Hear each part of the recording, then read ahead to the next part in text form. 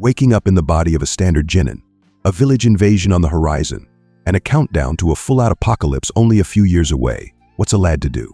There was only one thing he could do: cheat. Thankfully, this game system that instigated all of this in the first place was quite helpful. Gamer insert. What's up, guys? It's yo boy Omnisensei. Welcome to What If I Was Reborn in Naruto, a Shinobi with Gamer System, Part 1. Like, share, and comment on the video. Subscribe to the channel if you haven't subscribed. Also, remember to check out the original story, link in the description. With all that out of the way, let's get into it.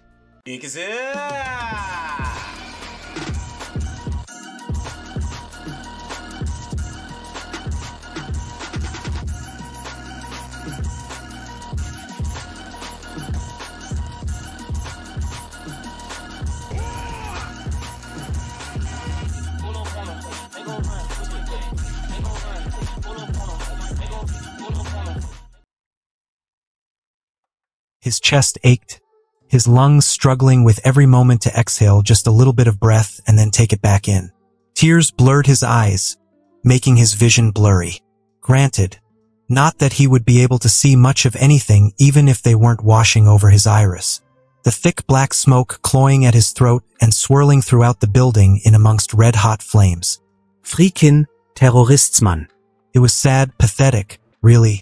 All he could do was sit here and moan and groan, dazed and waiting to die. He'd love to escape if he could, but considering the large, weighty pillar pinning him beneath it, well, that wasn't likely, and he was seriously up Crap Creek without a paddle. Honestly, it was odd how calm he felt about all of this. But then, it wasn't like anybody would even miss him.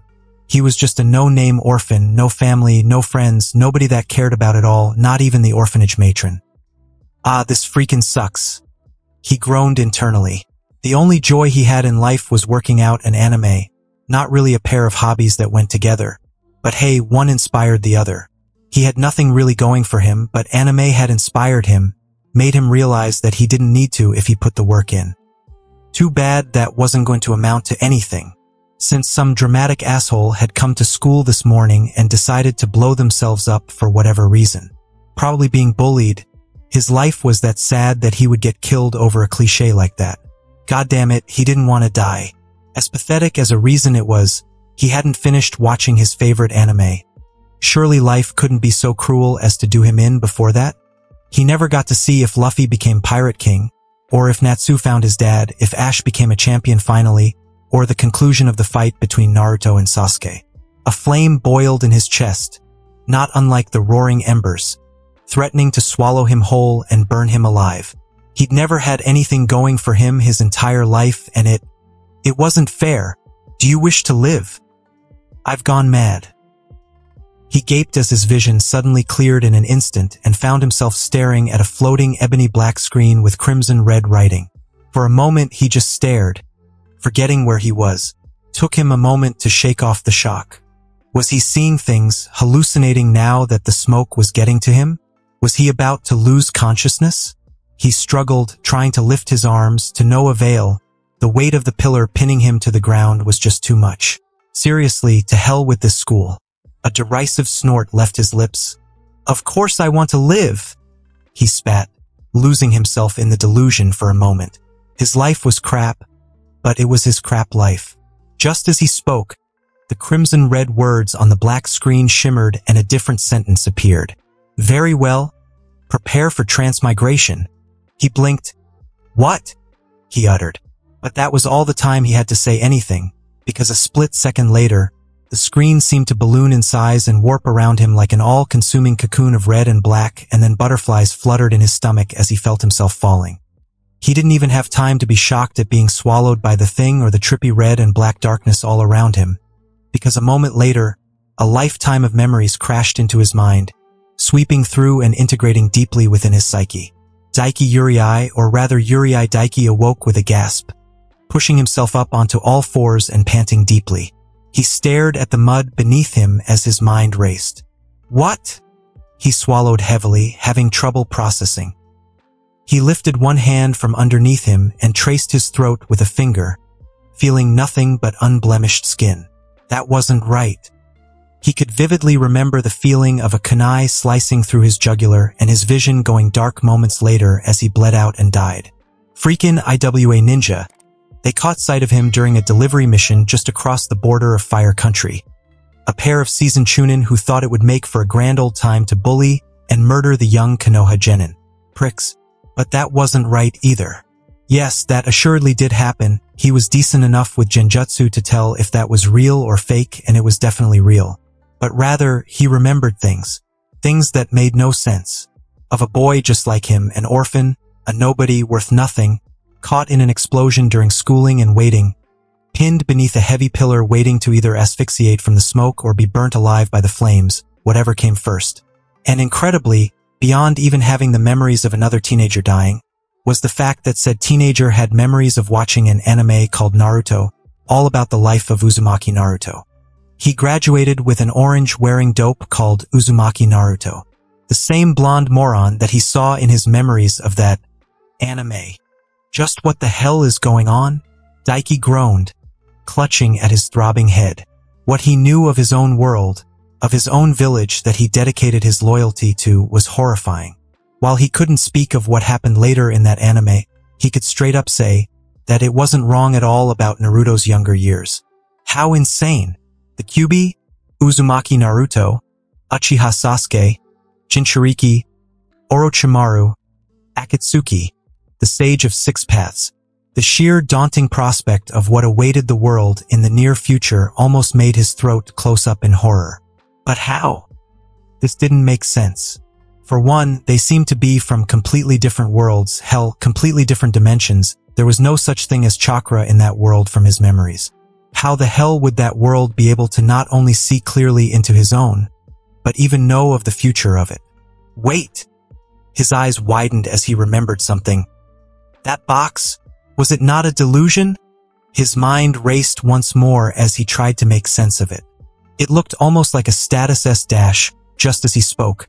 The air rippled with black light, and before his very eyes, that familiar screen he saw at the end of that other boy's life appeared before him, crimson red text and all.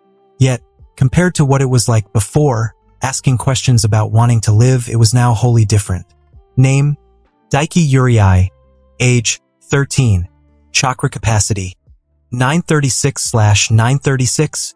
Genin. Strength: 14/500. Endurance: 14/500. Durability: 14 out of 500. Agility: 14 out of 500. Taijutsu: 25/500. Ninjutsu: 20/500. Genjutsu: 10/500. Bokijutsu: 15/500. Chakra control: 30/500. Chakra affinities: lightning. Not applicable. You have no training with this element. It looked almost like it was listing his abilities as a shinobi. His general shinobi training and physical abilities were listed in a numerical value out of 500, and he even had a numerical value for his chakra, but right next to it labeled as Genin. So did that mean, according to it, he had as much chakra as a typical Genin? Sure, one could gauge the sheer volume of chakra others had, so technically it could be listed in a numerical value, but where did it get these numbers from? And chakra affinity? His affinity was lightning? Well, that totally saved him having to pull together his money to buy chakra conductive paper to test his affinity. Those things cost a pretty penny. Odd though, his father was from Kirigakure. He moved to Konoha to escape the harsh living conditions of the Mist Village and met his mother, a Konoha native. Not that he'd ever met them. They were apparently killed during the Kyuubi's attack on the village, leaving him orphaned. But still, it would make more sense for him to have a water or fire affinity, not lightning. How the hell was he going to learn lightning jutsu in the land of fire? He was totally going to have to pay people or crap to teach him, wasn't he? Wait, that's not important, Daiki huffed, glaring at the screen. Is this all you're doing? He demanded. The screen did not change at all, no other words appearing to answer his questions. He tried tossing out a few arbitrary commands, but nothing, it just stayed the same. The only thing that got any reaction was him telling it to go away, making it disappear. Daiki then collapsed on his backside and looked up at the sky above with a sigh. I suppose I can't really complain, he mused. Not only had he died, but that other boy, his other self, he had been about to die as well. This system, or whatever it was, it had saved them both, in a way. They were both dead, but together they lived on as one. And he definitely could not deny that the knowledge he had gained was useful. Even just two minor things that Naruto learned early on, tree walking and water walking, were completely alien to him before now. He was a member of the Genin Corps after all, a failure who graduated the academy, but failed to pass his given Jonin sensei's exam. Daiki snorted, "Ganma." "Huh?" he hummed. As it turned out, his possible sensei had been a bit of a big shot, being a personal guard to the Hokage, and being taught how to use the fabled Hiraishin by the Yondaime before his passing. By sealing the Kyuubi into his son of all things. To think he used to blindly believe Minato Namikaze had killed the Kyuubi and worshipped the ground he walked on. So much lies. As expected of a shinobi village, he supposed. Sighing, Daiki decided it was best to get a move in. He couldn't hang around here for much longer. Who knew if those IWA jerks were still in the area? He could decide what to do with all his new information in his head when he returned to Konoha. He pushed himself up from his sitting position and groaned. Of course! He rolled his eyes. He was standing in the middle of a ditch. Those assholes had literally tossed his body in a ditch after ganging up on him and murdering him. Well, at the very least he could still see the town he'd delivered the scroll to for his mission, so he could find his way back. He checked the equipment pouch tied around his hip and sighed in relief when he found his equipment untouched. At least they hadn't looted his body. Thankfully, Daiki's mission didn't take him all that far from the land of fire borders that had patrols of Konoha shinobi, so he didn't need to worry about any enemy ninja for the most part. Rather, any that did manage to get past the border patrol would be way above his ability to deal with anyway. He arrived back in his home village by nightfall, exhausted and sweaty as all hell, but relieved. He wasn't afraid at all to face his death head-on. He'd already experienced it once, but he couldn't exactly say he wasn't tense and twitchy all the way back. A weight was completely removed from his shoulders when he passed through the large gates of Konoha and into the safety of his home. He made a beeline for the mission desk and turned in his mission results straight away and happily took the 54,000 ryo he was awarded for his efforts. As sad as it was to be considered a career genin, part of the jokingly named dropout corps by many in the academy, the fact he didn't have a sensei or a team provided at least one boon, two even. He wasn't stuck constantly doing D-rank missions after completing 10 of them, could choose to do missions whenever he pleased and not need his sensei to do them, and he could take them himself and thus get to keep the reward all to himself.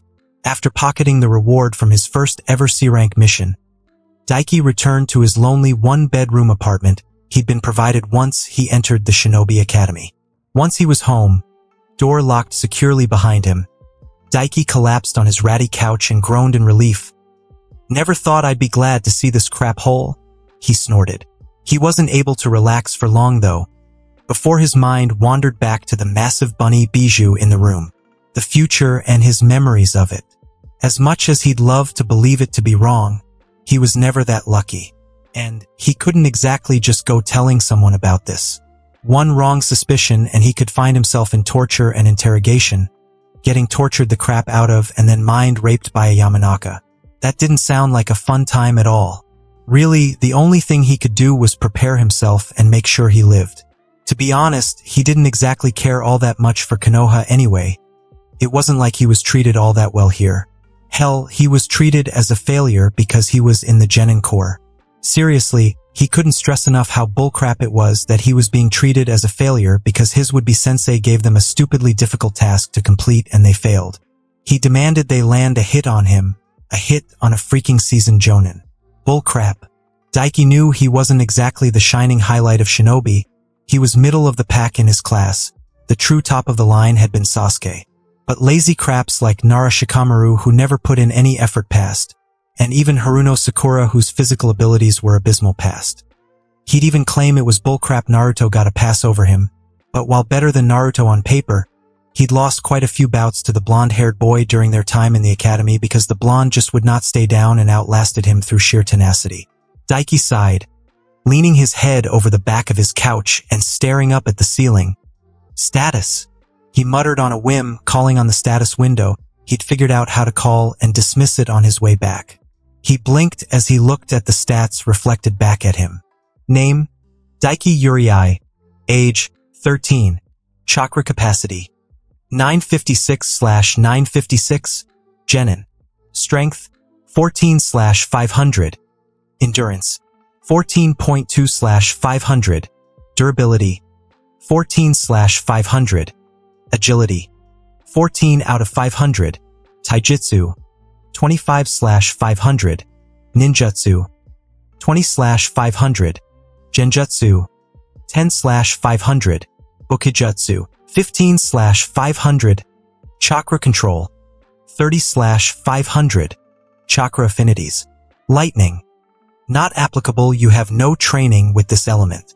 His chakra capacity had increased by 20 points, and his endurance by 0.2.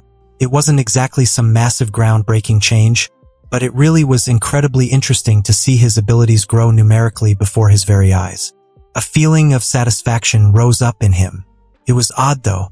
His endurance listed as 14 did look incredibly low, but at the same time it was what he'd gained from training his body since he was but a young boy in the academy. He'd been training since he was 4. Sure, 0.2 again wasn't a big massive change, but at the same time that was a 70th of his total endurance score, gained over 8 years of training. Did this system thing perhaps enhance his rate of growth? Or was that perhaps just a byproduct of him essentially being made of up 2 different people now? Could potential and talent be measured as such even? Well, no point looking a gift horse in the mouth. He mused he'd find out in the future through training either way. If so, it did present an opportunity though. He had been a genin for 2 months now. In 4 months, the Chunin exams were due to be held, and he knew they were due to be held in Konoha now. I've got enough money to live on for a decent while now, I suppose. Daiki mused so he could focus fully on his training, especially now that he'd went through all the information briefings he'd had to sit through the last 2 months due to being part of the Genin Corps. The next morning, Daiki dragged himself up off the couch where he'd fallen asleep without even realizing it at the crack of dawn. He threw on a fresh set of clothes, took care of his daily business, ate a light breakfast, and then got a move on. He headed straight towards the training grounds, and already he could hear the sound of ringing and clashing metal echoing and slight tremors shaking the ground. This'll do, he mused after finding an empty training ground. It was pretty small since it was a higher-numbered training ground, but it had a small stream going through it, so if things went well, he could work on the next part of business he wanted to get around to. For now, though, he made his way over to one of the large trees surrounding the training field. It was time to get tree walking down. Daiki lifted his foot and focused his chakra into the sole of it before pressing it to the tree. It stuck firmly for the moment. It wasn't really all that different from the leaf training exercise he learned in the academy, it seemed, though a bit more challenging since his feet were a lot larger, and his body a lot heavier than a leaf that he could stick to his head with one point. He repeated the motion with his other foot, sticking to it, and found himself sticking to it vertically. Cool. Daiki grinned. He could already imagine all the ways this could help in combat. With that thought in his mind, he lifted his foot from the tree to step up, only for the bark to spontaneously erupt and propel him backwards with quite a bit of force. He flipped through the air and landed on the ground about 10 feet away. Lips pursed. Okay. So not as easy as I thought it would be, Daiki mused. Tree walking really was far more complicated than Daiki thought it would be without proper instruction. It ended up taking him a total of 4 days to get it down and done with. He couldn't remember exactly how long it took Naruto and Sasuke to finish, but he knew Sakura had done it on her first try. That was frustrating. Was her chakra control just that good, or was it just the fact that her chakra capacity was that minuscule? Surely it isn't anywhere near my own, Daiki consoled himself. Even in the academy, Sakura only ever used jutsu when called upon, and he'd never seen her at any of the training grounds provided by the academy. Daiki put her out of mind for the moment and wiped the sweat that had formed over his brow. At least I finally got it done. He grinned to himself from where he stood hanging by his feet from a tree over 200 feet high, and he'd actually passed by Naruto this morning on the way here to the training grounds, so he definitely hadn't left for the wave mission yet. That was an accomplishment, right? He'd learned tree walking before any of Team 7 at the very least. Shaking his head, Daiki cut off the flow of chakra from his feet and dropped the 200-foot drop to the ground, his feet absorbing the impact of his landing as easy as breathing. I suppose it's been a while. He stroked his chin. He hadn't wanted to check until he finished up with tree walking. Status. Name: Daiki Uriai. Age: 13. Chakra capacity: 962/1322. Genin. Strength: 14/500. Endurance: 15.3 out of 500. Durability: 14 out of 500. Agility: 14 out of 500. Taijutsu: 25 out of 500. Ninjutsu: 20 out of 500. Jinjutsu: 10 out of 500. Bukijutsu: 15/500. Chakra control: 66.6/500. Chakra affinities: frowny face lightning. Not applicable. You have no training with this element. His eyes widened as the status screen appeared, and a wide grin appeared on his face. Now that's what I'm talking about. He pumped his fist into the air.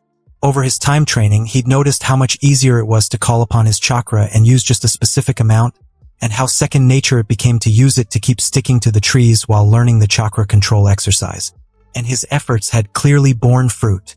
His chakra capacity had grown by nearly a half in a mere 4 days. His endurance had increased by nearly 10%, and his chakra control score had outright doubled. Hell yeah! He cheered, a savage delight filling him. He still couldn't tell if it had increased the rate at which he grew, since he was on the move constantly, using chakra constantly, and mastered a control exercise way beyond the leaf-sticking exercise he'd gotten down first time, but with his progress reflected at him here and now in numbers, he felt like he really could do this. What should I do now? Daiki wondered to himself idly, stretching out his arms. He still had quite a bit of chakra left in the tank, but he'd just gone through 4 days of intense training. He should take a break. Then again, I have 0 friends. His shoulders slumped. Different life, same story. Huh? It wasn't even like he really had any other goal either, or hobby even. He hadn't been able to afford any decent hobby growing up. The only thing that could even be slightly counted as a goal in his life before had been becoming stronger, rising up the ranks and drawing the awe of everyone around to him. Kind of sad really now that he thought about it. Hell, it wasn't even all that different from what Naruto wanted to accomplish. Not that I can really afford to take it easy either, he added, and somehow he felt himself slumping even further. He couldn't leave the village without being branded a missing ninja and getting his ass hunted down and chopped up. And in less than 4 months, the Chunin exams would take place and Orochimaru and Suna would be invading the village. He was in a mess either way he looked at it honestly. Stop being a pussy, you big sloppy pussy, he scolded himself. He wasn't some little kid getting by on a stipend anymore. He could just go on a mission and make more money if he needed it and indulge in a hobby. Maybe pick up a book or go see a movie or something. Ora! Hyping himself up, Daiki pulled his shirt up over his head and kicked off his pants, leaving him in only his boxers before rushing over to the stream at the side of his training ground. Cowabunga baby! He shouted, channeling chakra to the soles of his feet and landing on the water surface. Or at least he tried to. He yelped as he sunk straight through with a big ol' plopping splash. Finna ea lily. Daiki's voice echoed throughout the expanse of Training Ground 69. If anyone passed by at that time, or were just curious about the shouting and came to take a look, they would find a young tan and broadly built teenager, soaked to the bone. His dark boxers molded to his skin, standing atop the stream within the training ground, crowing his victory to the sky. 7 days, 7 freaking days. A whole entire week of nothing but trying to walk on water. He loved training and trying to become the next Jesus as much as the next Shinobi or Kunoichi. But holy crap, did it begin to get mind-numbing after a time. He had nothing else better to do. Sure. But holy crap again. It was freaking insane. He was going absolutely stir-crazy spending all this time playing in the water. Crap. I need a break from this crap. Daiki groaned, plopping his ass right down atop the water. He wobbled a bit on the water as he did, but held on. He was not in the mood to keep this up any longer. It was normal for Shinobi to train for long, extended period of times, that was for sure. But he needed some damn variety here. The only thing keeping him going here was checking his status every so often and watching as some of his numbers rose up and up. It was odd how watching numbers go up relaxed him and made him feel good. But he wasn't complaining, it was a balm to this crappy week. Being a ninja sucks ass, man. Daiki groaned internally. He should have just joined a civilian school and learned a trade. He would have probably been way happier with his life. No going back now though, once a ninja, always a ninja and all that nonsense. Plus, he'd totally get squashed by a giant snake come the Chunin exams if he was a civilian. That was just how his luck rolled. He had to clear this downer of a mood. And there was only one thing available for him to do that right now. Status. Name? Daiki Uriai.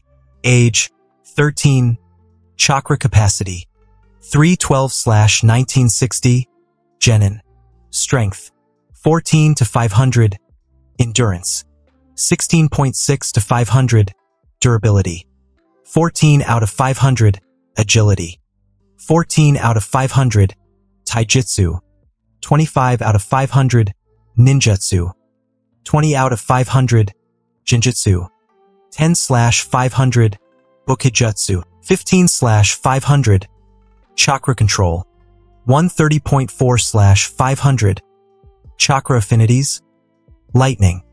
Not applicable, you have no training with this element. That's the stuff.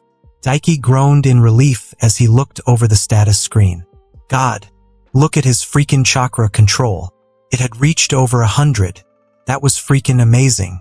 A week and a half of training and here he was more than a fifth of the way to maxing it out.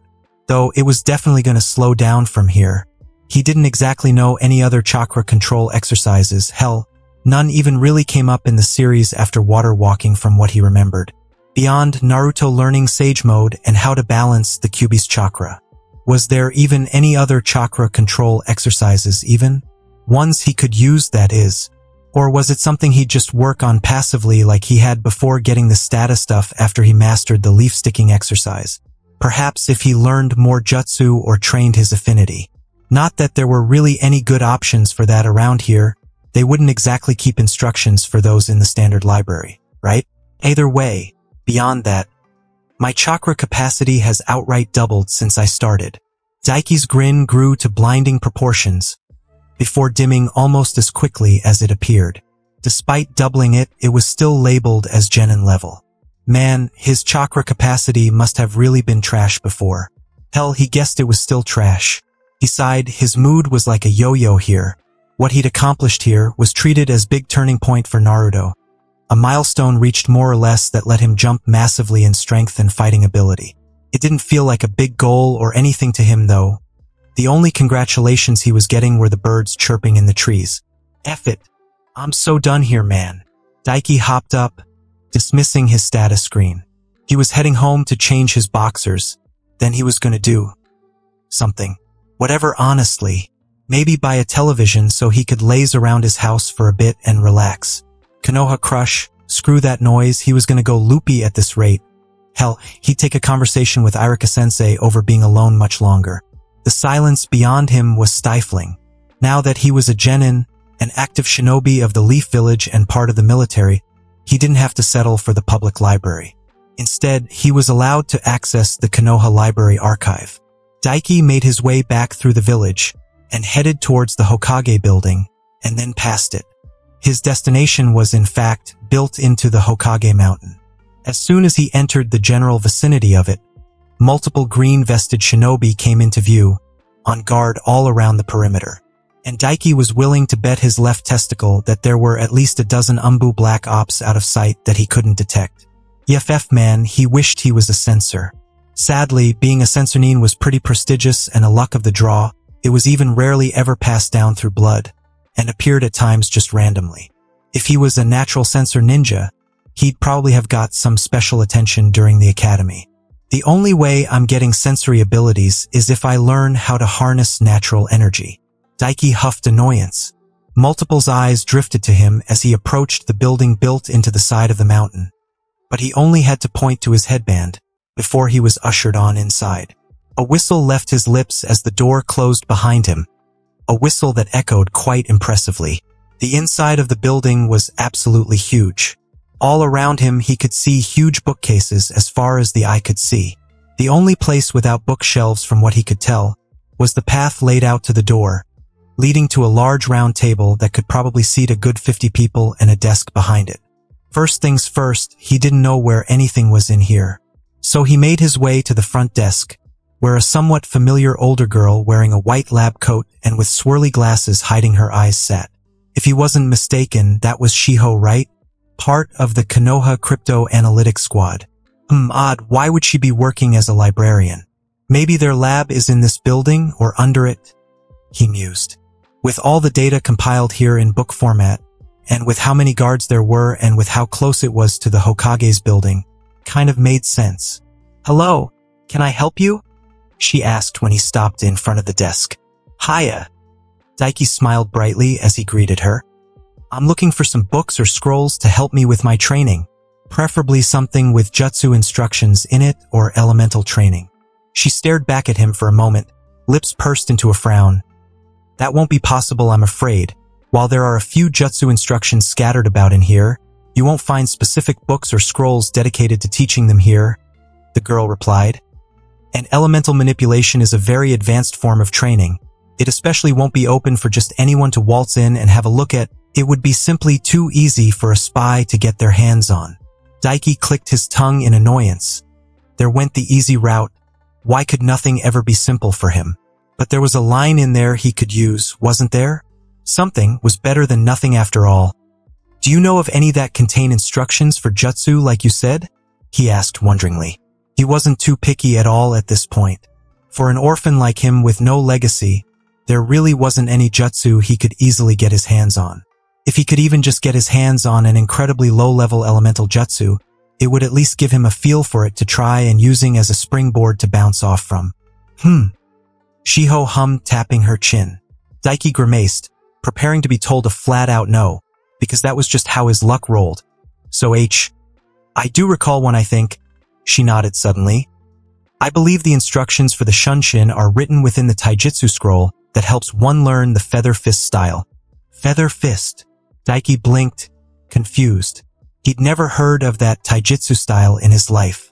Granted, he only knew the academy style himself, but he knew of the strong fist thanks to his memories of another life, and he of course had overheard talks of clan members' Taijutsu because of how many had been in his class, such as the Hyuga's Gentle Fist, the Uchiha's Interceptor style, the Inuzuka's Beast Claw style, and such.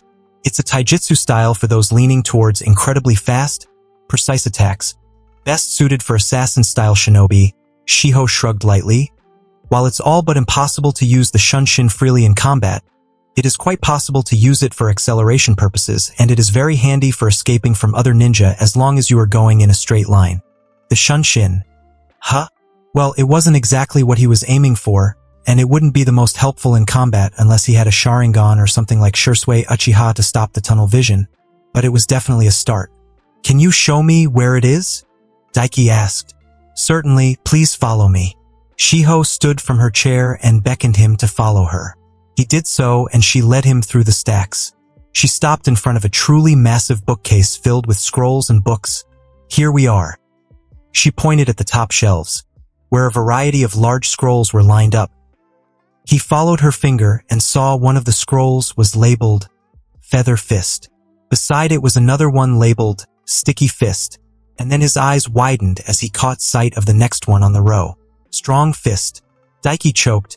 "The Strong Fist is here as well?" He sputtered. Wasn't that guy's own created taijutsu, made by his father? Why would it not be? Shiho frowned at him, and though he couldn't see her eyes, he assumed she was looking at him in confusion. The Strong Fist has always been a Konoha taijutsu style, though it was incomplete for a long while before a man by the name of Mado Dai, the father of one of our famed shinobi, Mado Gai, took it upon himself to complete the style. Oh, that kind of made sense considering Dai was a career genin and really weak. He wouldn't exactly have the resources to create it all himself now, would he? Still really freaking impressive what he turned it into. Doesn't this include how to open the 8 gates? Daiki gaped at her. Forget jutsu. That was some really freaking dangerous information. It does and it does not. Shiho shook her head. It does contain the information on how to prepare your body for opening the gates, but the information to do so has long since been removed from here, Only Gai-san and the Hokage have access to the scrolls on that part of the strong fist. Oh, that was good. And not. Learning how to open up the gates on his own would have been amazing. Even just the first few would make a massive boost in his abilities. And as amazing as Guy and Rock Lee were, they only used the gates to empower their physical abilities. From what he knew of them, they also powered up the user's chakra as well, meaning their jutsu would be way more powerful as well. Guy and Lee were horrible at ninjutsu, granted.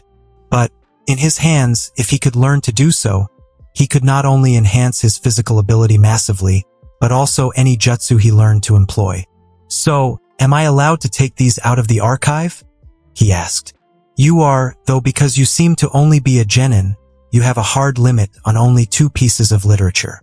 Shiho replied. 2, huh? That meant he could take the strong fist and the feather fist. If he wanted, he could learn the Shunshin from the feather fist scroll and then see about training in the strong fist. Though maybe just training in the feather fist would be a better avenue? The strong fist, from what he saw of Guy and Lee, involved a heavy, grueling regiment of weight training, though they only did it on the legs for some reason. If I do it, I'll go all in and go for my arms as well. Daiki mused. He didn't like the idea of only training one side of his body for fighting. That seemed silly to him. Still, only 2, huh? And he didn't really want to focus on too much at one time. He couldn't exactly just pull a Naruto and use shadow clones to learn at an accelerated rate, so spreading his attention between multiple things would be a bad idea. He already knew how to go about using shadow clones, they were just that simple. He was just absolutely and absurdly wary of attempting them right now with how little chakra he had. Perhaps when he had as much chakra as a Chunin he'd attempt it, but as he was right now, he may end up killing himself in the attempt. Might be a good idea to axe learning the strong fist. He mused. The conditioning from what he knew was pretty straightforward, though best to check just in case. He reached up and grabbed the scroll, before opening it up and poring over it with a quick glancing read. Yeah, pretty much a heavy focus on weight training and general body exercises with a focus on the legs. He nodded to himself. The only thing he'd need the scroll for were the forms, and he didn't really need them. Better to get his hands on another scroll or something with a possible jutsu in it. If he wanted to learn how to open the gates, he'd need to ask the Hokage or Guy about it anyway. And he didn't see that going anywhere unless he made a name for himself first. Oh wait, didn't Kakashi know how to open the gates as well? I'd have better chances asking Orochimaru to take me on as an apprentice. Daiki snorted inwardly. Rolling the scroll back up, he put it back up on the shelf before grabbing the feather fist-style scroll. Tempting, but I'm more interested in jutsu at the moment, he said to Shiho. So, do you know any other ones with jutsu in them? Shiho shook her head. I'm afraid not. She dashed his hopes. Damn. Well, that sucks. But the Shunshin is a nice consolation prize either way. Daiki shrugged. And it wasn't like he was totally out of options for learning jutsu either. Beyond the shadow clone jutsu, he did in fact know how to go through some very specific training to learn quite the powerful jutsu, a step-by-step process even. Derasengan. It would be a bit off an odd jutsu for him to know, perhaps even a bit suspicious, but at the same time, there is nothing to say you couldn't have recreated it yourself when trying to make jutsu of your own. It is a pure chakra manipulation jutsu after all. The only problem again is the chakra cost. The Rasengan was an A-rank jutsu and very, very powerful, but also cost an absurd amount of chakra to use, chakra he did not have at the moment. If only he was a Jinchuriki, things would be so much simpler. Sure, the Akatsuki would be a problem, but they were everybody's problem in the end. He'd rather get strong and have a target on his head than weak and get ganked like he had before by utter random scrubs. Well, thanks for the help. He expressed his gratitude to the older girl. So, can I check this out now? He held up the scroll he was holding to her. That should be fine. Shiho's lips quirked. Though, if you were wanting to know jutsu so badly, might I make a few suggestions? Daiki blinked, before shrugging. Sure. She nodded. We have a few basic instruction manuals for Fuinjutsu if you want. I can let you check out one of them, the girl said, making his eyes go wide at the mention. And if you have enough chakra control, I know the hospital will help train any possible medic ninja, and learning the mystical palm technique is one of the requirements, so if you are able... It would be a quick way to get some instruction on that jutsu, even if you have no leanings towards being a medic. Daiki's mind raced a mile a minute. The healing of the mystical palm, wouldn't it be able to heal his muscles and allow his physical training to go advance even quicker? But the bigger kicker was Fuinjutsu. Fuinjutsu was awesome, amazing even. One of the most basic of basic biatch skills from that art was basically making an inventory, something his system didn't seem to provide him. He checked, quite thoroughly. And at even higher heights, one could even seal a bijou with Fuinjutsu. And he just so happened to know more or less where the Sanbai, the three-tailed armored turtle Isabu, should be now. Daiki grinned widely. I think I'll take you up on that offer, Librarian-chan. See-chan? Shiho sputtered in response. As it turned out, all he really needed to do was give his ninja registration number to check out what he wanted, the scroll on the feather fist style and a manual on basic Fuinjutsu. He would have returned home after that, but he decided to head back to his training ground. His water walking was still a bit shaky, so once he got there, he hopped onto the water and idly went through some taijutsu motions, while taking a cursory glance over his spoils from the library. Huh, this looks familiar, Daiki mused as he pored over the feather fist style. The diagrams within the scroll, that is. They had a heavy leaning on spring-like motions with the feet, basically bouncing on the feet or leaning forward on the front of the feet to spring towards an opponent, and with a focus on using the fists, feet, knees, and elbows for lightning-fast strikes. Isn't this just like kickboxing? He mused. Either way, it was a pretty straightforward style and shouldn't be too hard to learn, especially since it seemed to mesh well with the basic academy style. Though, there was also a lot of information on the best points to strike on the body to debilitate or kill using these types of strikes. His eyes drifted down to the bottom, where some specific instructions lay. Instructions for the Shunshin technique, the vaunted body flicker. Except not really. It was only a vaunted technique in the hands of Uchiha Shusui or Namikaze Minato. The instructions for the technique were pretty straightforward as well, though there was a warning that it could be pretty chakra intensive. It was a technique that merely needed one to focus their chakra using the tiger hand seal and then expel their chakra from specific chakra points or tenketsu on the body, located at the back of the body to accelerate. It was basically the same general idea of using thrust like a rocket, only with chakra and a human body. It even mentioned that once one got used to the sensation enough and had a powerful enough chakra, they wouldn't even need the hand seal to focus their chakra enough, and it could be used without the seal. He memorized the general forms of the feather fist style and went through them for a while atop the water. He kept it up until his chakra was nearing empty, before sitting down atop the water and spending the remaining time he had left before his chakra capacity ran dry pursuing through the Fuinjutsu manual he had been given by Shiho. Within a few minutes, he already felt a headache coming on. The introduction into the book, for the most part, was memorization of basic Fuinjutsu symbols, how they reacted to chakra and how they overlapped with one another. It was almost like looking at coding for the first time, and he wanted to give up right then and there, because freaking hell did it look complicated.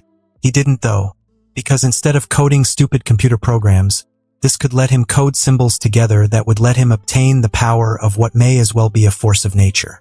And hey, the book outright had a diagram for creating storage seals and explosive seals. That was freaking epic. He'd need to get some good paper and ink though first. So, once his chakra pretty much dwindled away to near nothing, he hopped off the river, much more steadily now, and made his way back into the village, into the shopping sector. He stopped by a calligraphy shop and spent 10,000 ryo on supplies, paper, ink and brushes and such. He was about to head on home, when he caught sight of a shinobi store, swords and more shone proudly in the windows. Should I? Daiki pondered to himself. He was fine on kunai, shuriken, ninja wire and such for now, but this was the type of shop that would sell bodyweights for training. They'd probably cost a pretty penny though, which meant he'd have to go on another few missions to make up for his dwindling funds soon. A few missions won't hurt, I suppose, he mused. He'd definitely be sticking to missions in the Land of Fire though, if he could, at least, because to hell with heading out alone again until he was much stronger. He headed into the shop, ignoring the various displays of weaponry, and headed over to the shopkeep standing behind the counter, an older man with a large fuzzy beard, quite short, but with a bulky build and huge muscular arms. "Something you need, boy?" the man asked, raising an eyebrow. I'm looking for body weights to help condition myself, Daiki replied. Preferably ones for my legs and arms. Yeah, we've got The man shrugged. What kind of weight are you looking for? Have you done much weight training before?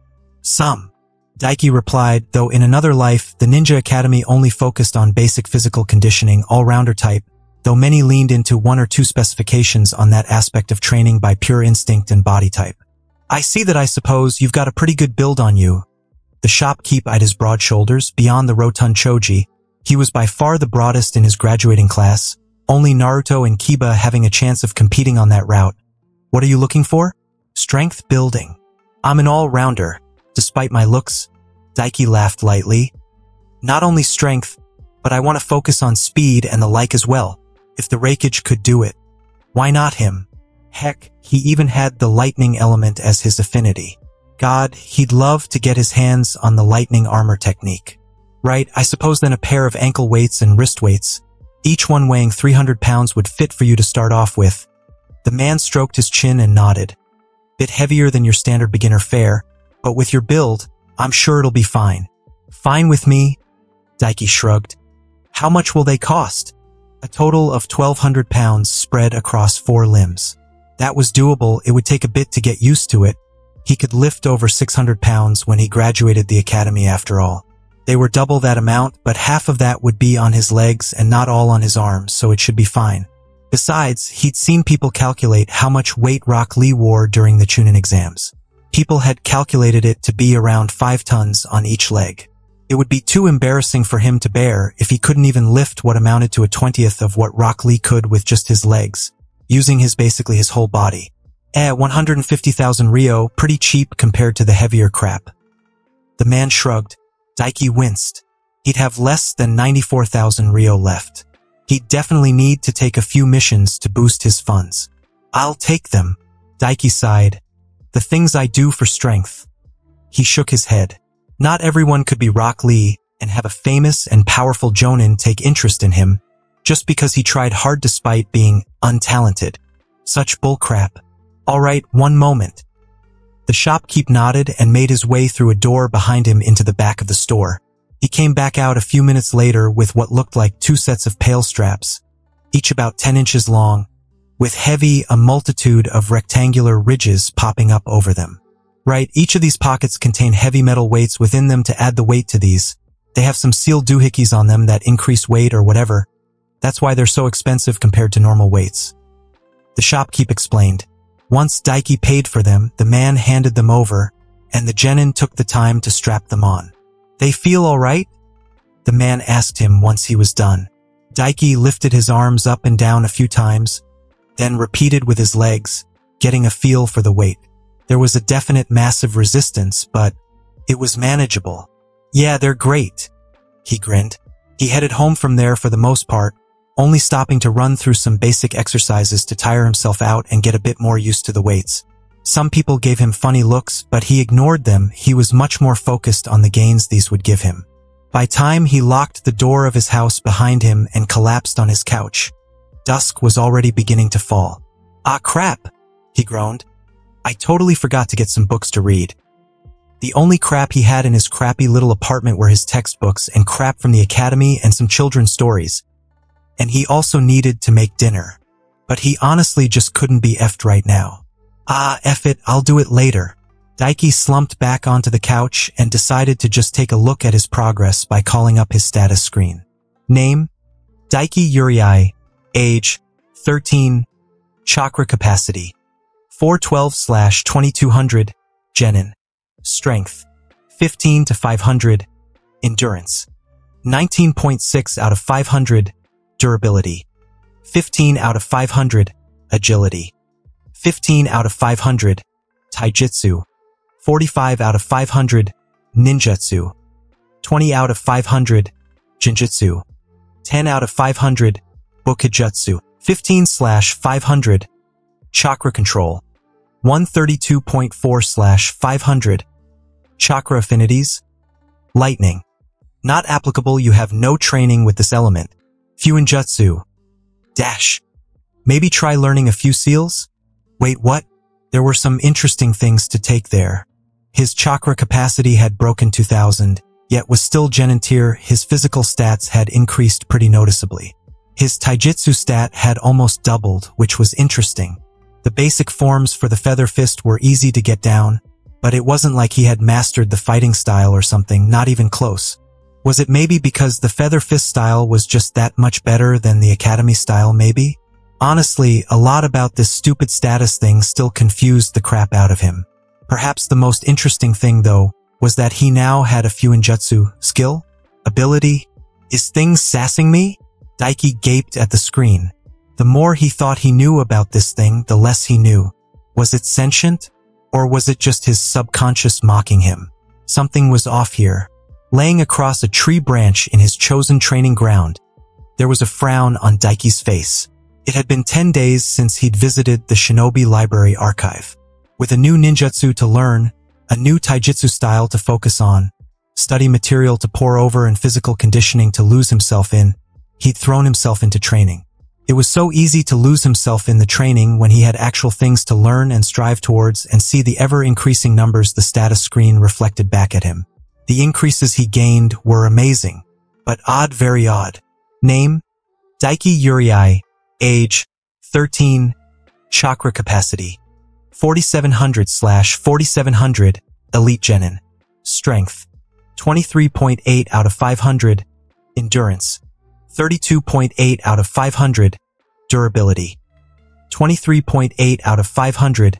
Agility? 23.8 out of 500. Taijutsu? 99/500. Ninjutsu? 30/500. Jinjutsu? 10 out of 500. Bokujutsu? 15 out of 500. Chakra control? 146/500. Chakra affinities? Lightning? Not applicable. You have no training with this element. Fuinjutsu?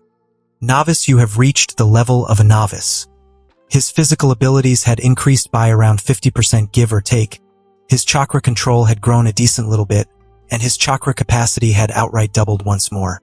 Only it was now listed as Elite Genin, meaning more than 5 times the amount of chakra he had when he woke up still didn't compare to a Chunin. The scope of things was getting harder and harder to judge. If this amount was only Elite Genin, then just how absurd of an amount did the Hokage have, or the likes of Naruto? But putting that out of mind, the most explosive growth of all was his taijutsu score. It had outright doubled as well in the past 10 days. The thing was, he'd broken into the 90s 4 days ago.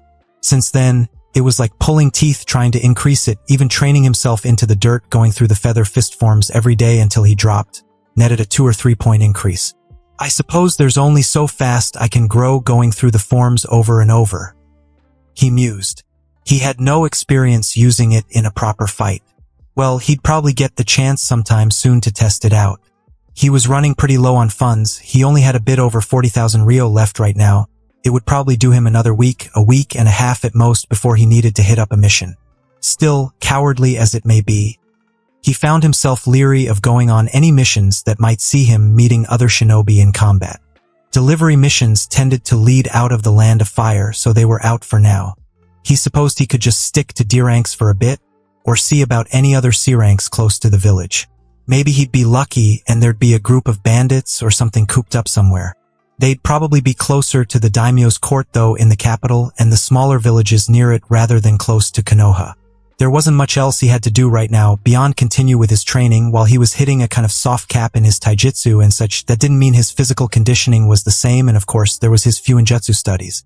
He'd managed to learn how to make storage seals, and he was so close to being able to make explosive seals successfully. Only 50% of them blew up in his face now. I suppose there's the hospital like Shiho said. Daiki thought, banishing the status screen with a thought.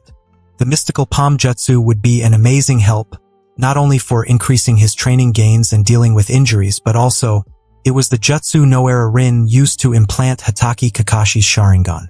There was no way he could see him getting his hands on any Sharingan. The only ones who had them were Danzo and Tobi, or rather Obito, and maybe Orochimaru.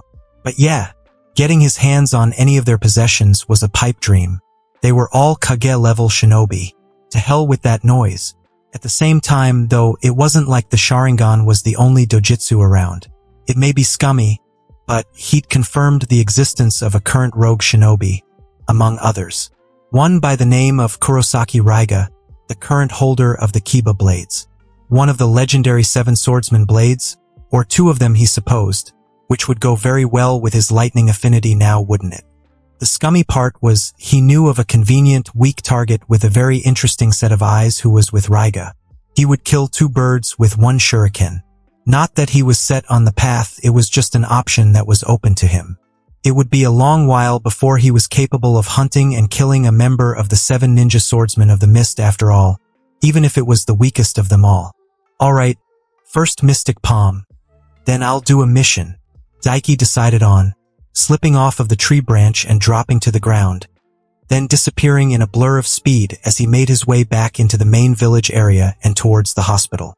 When he arrived at the hospital, he couldn't really think of how to go about things beyond asking the nurse stationed at the front reception desk about it. Thankfully, she was quite helpful and directed him towards the right wing of the hospital, to the very top just below the rooftop.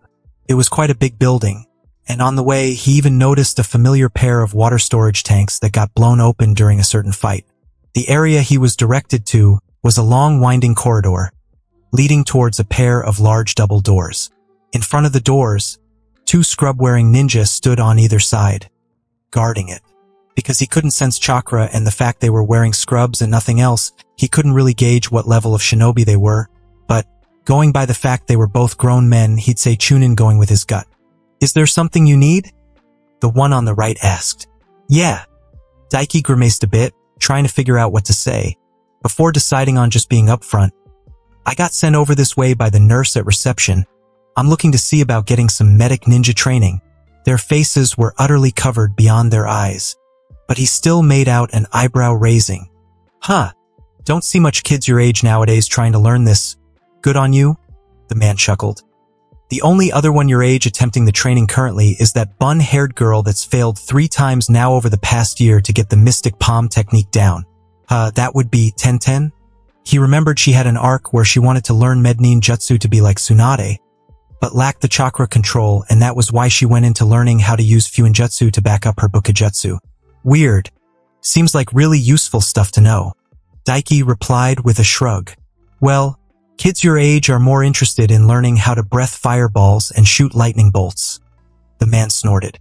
He then reached into his scrubs and pulled out a rolled-up scroll. Still, despite your interest, you still gotta learn this jutsu.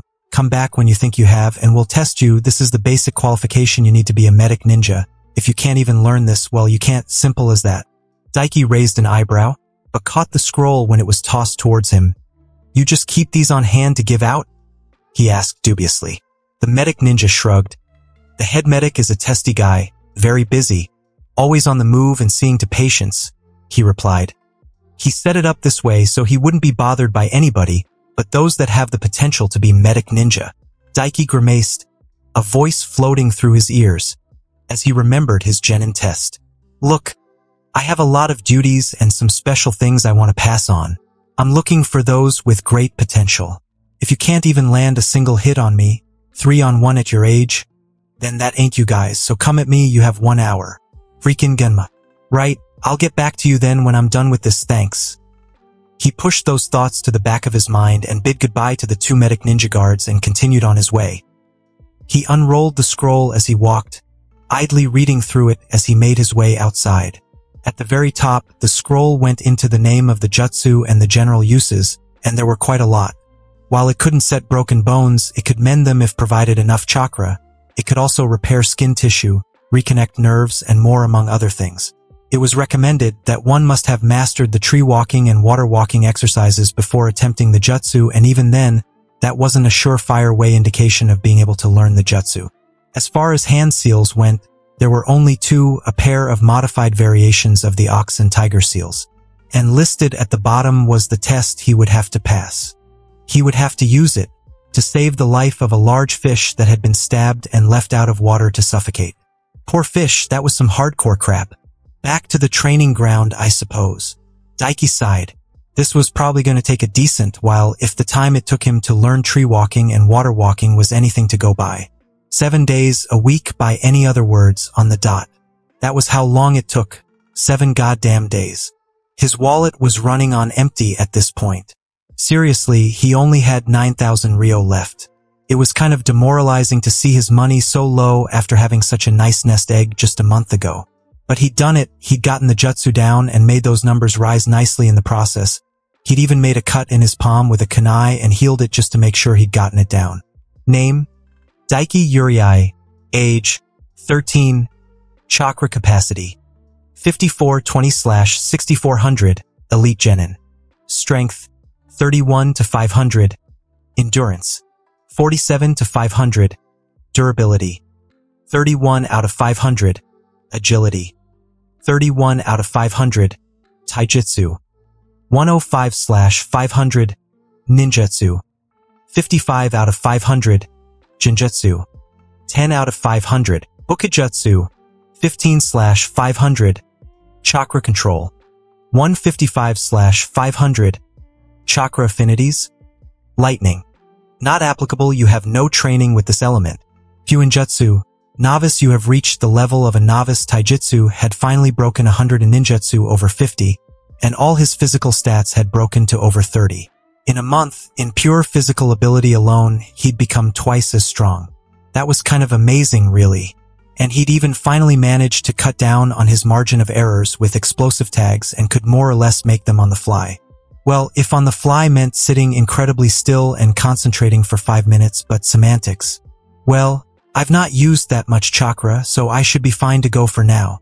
Daiki hummed, stretching out his arms. Well, first before he went and grabbed a mission, he had to head home and leave his weights behind. He wasn't confident enough to continue wearing them on a mission. It didn't really take long, and he luxuriated in the feeling of being free of his weights. It almost felt like he was flying through the air with how fast he moved with them off.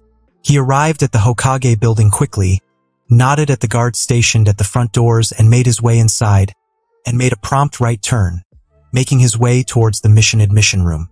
When he entered, it was to see the Hokage himself sitting at the main desk, many a shinobi spread out over other desks. Ah, young Daiki-kun. The Hokage? Hiruzen Sarutobi greeted him with a warm smile as he entered and made his way towards the desk. It's been a month now since I last saw you. How are you? Things have been good, Hokage-sama. Daiki bowed his head respectfully. I decided to spend the last month honing myself and becoming much stronger.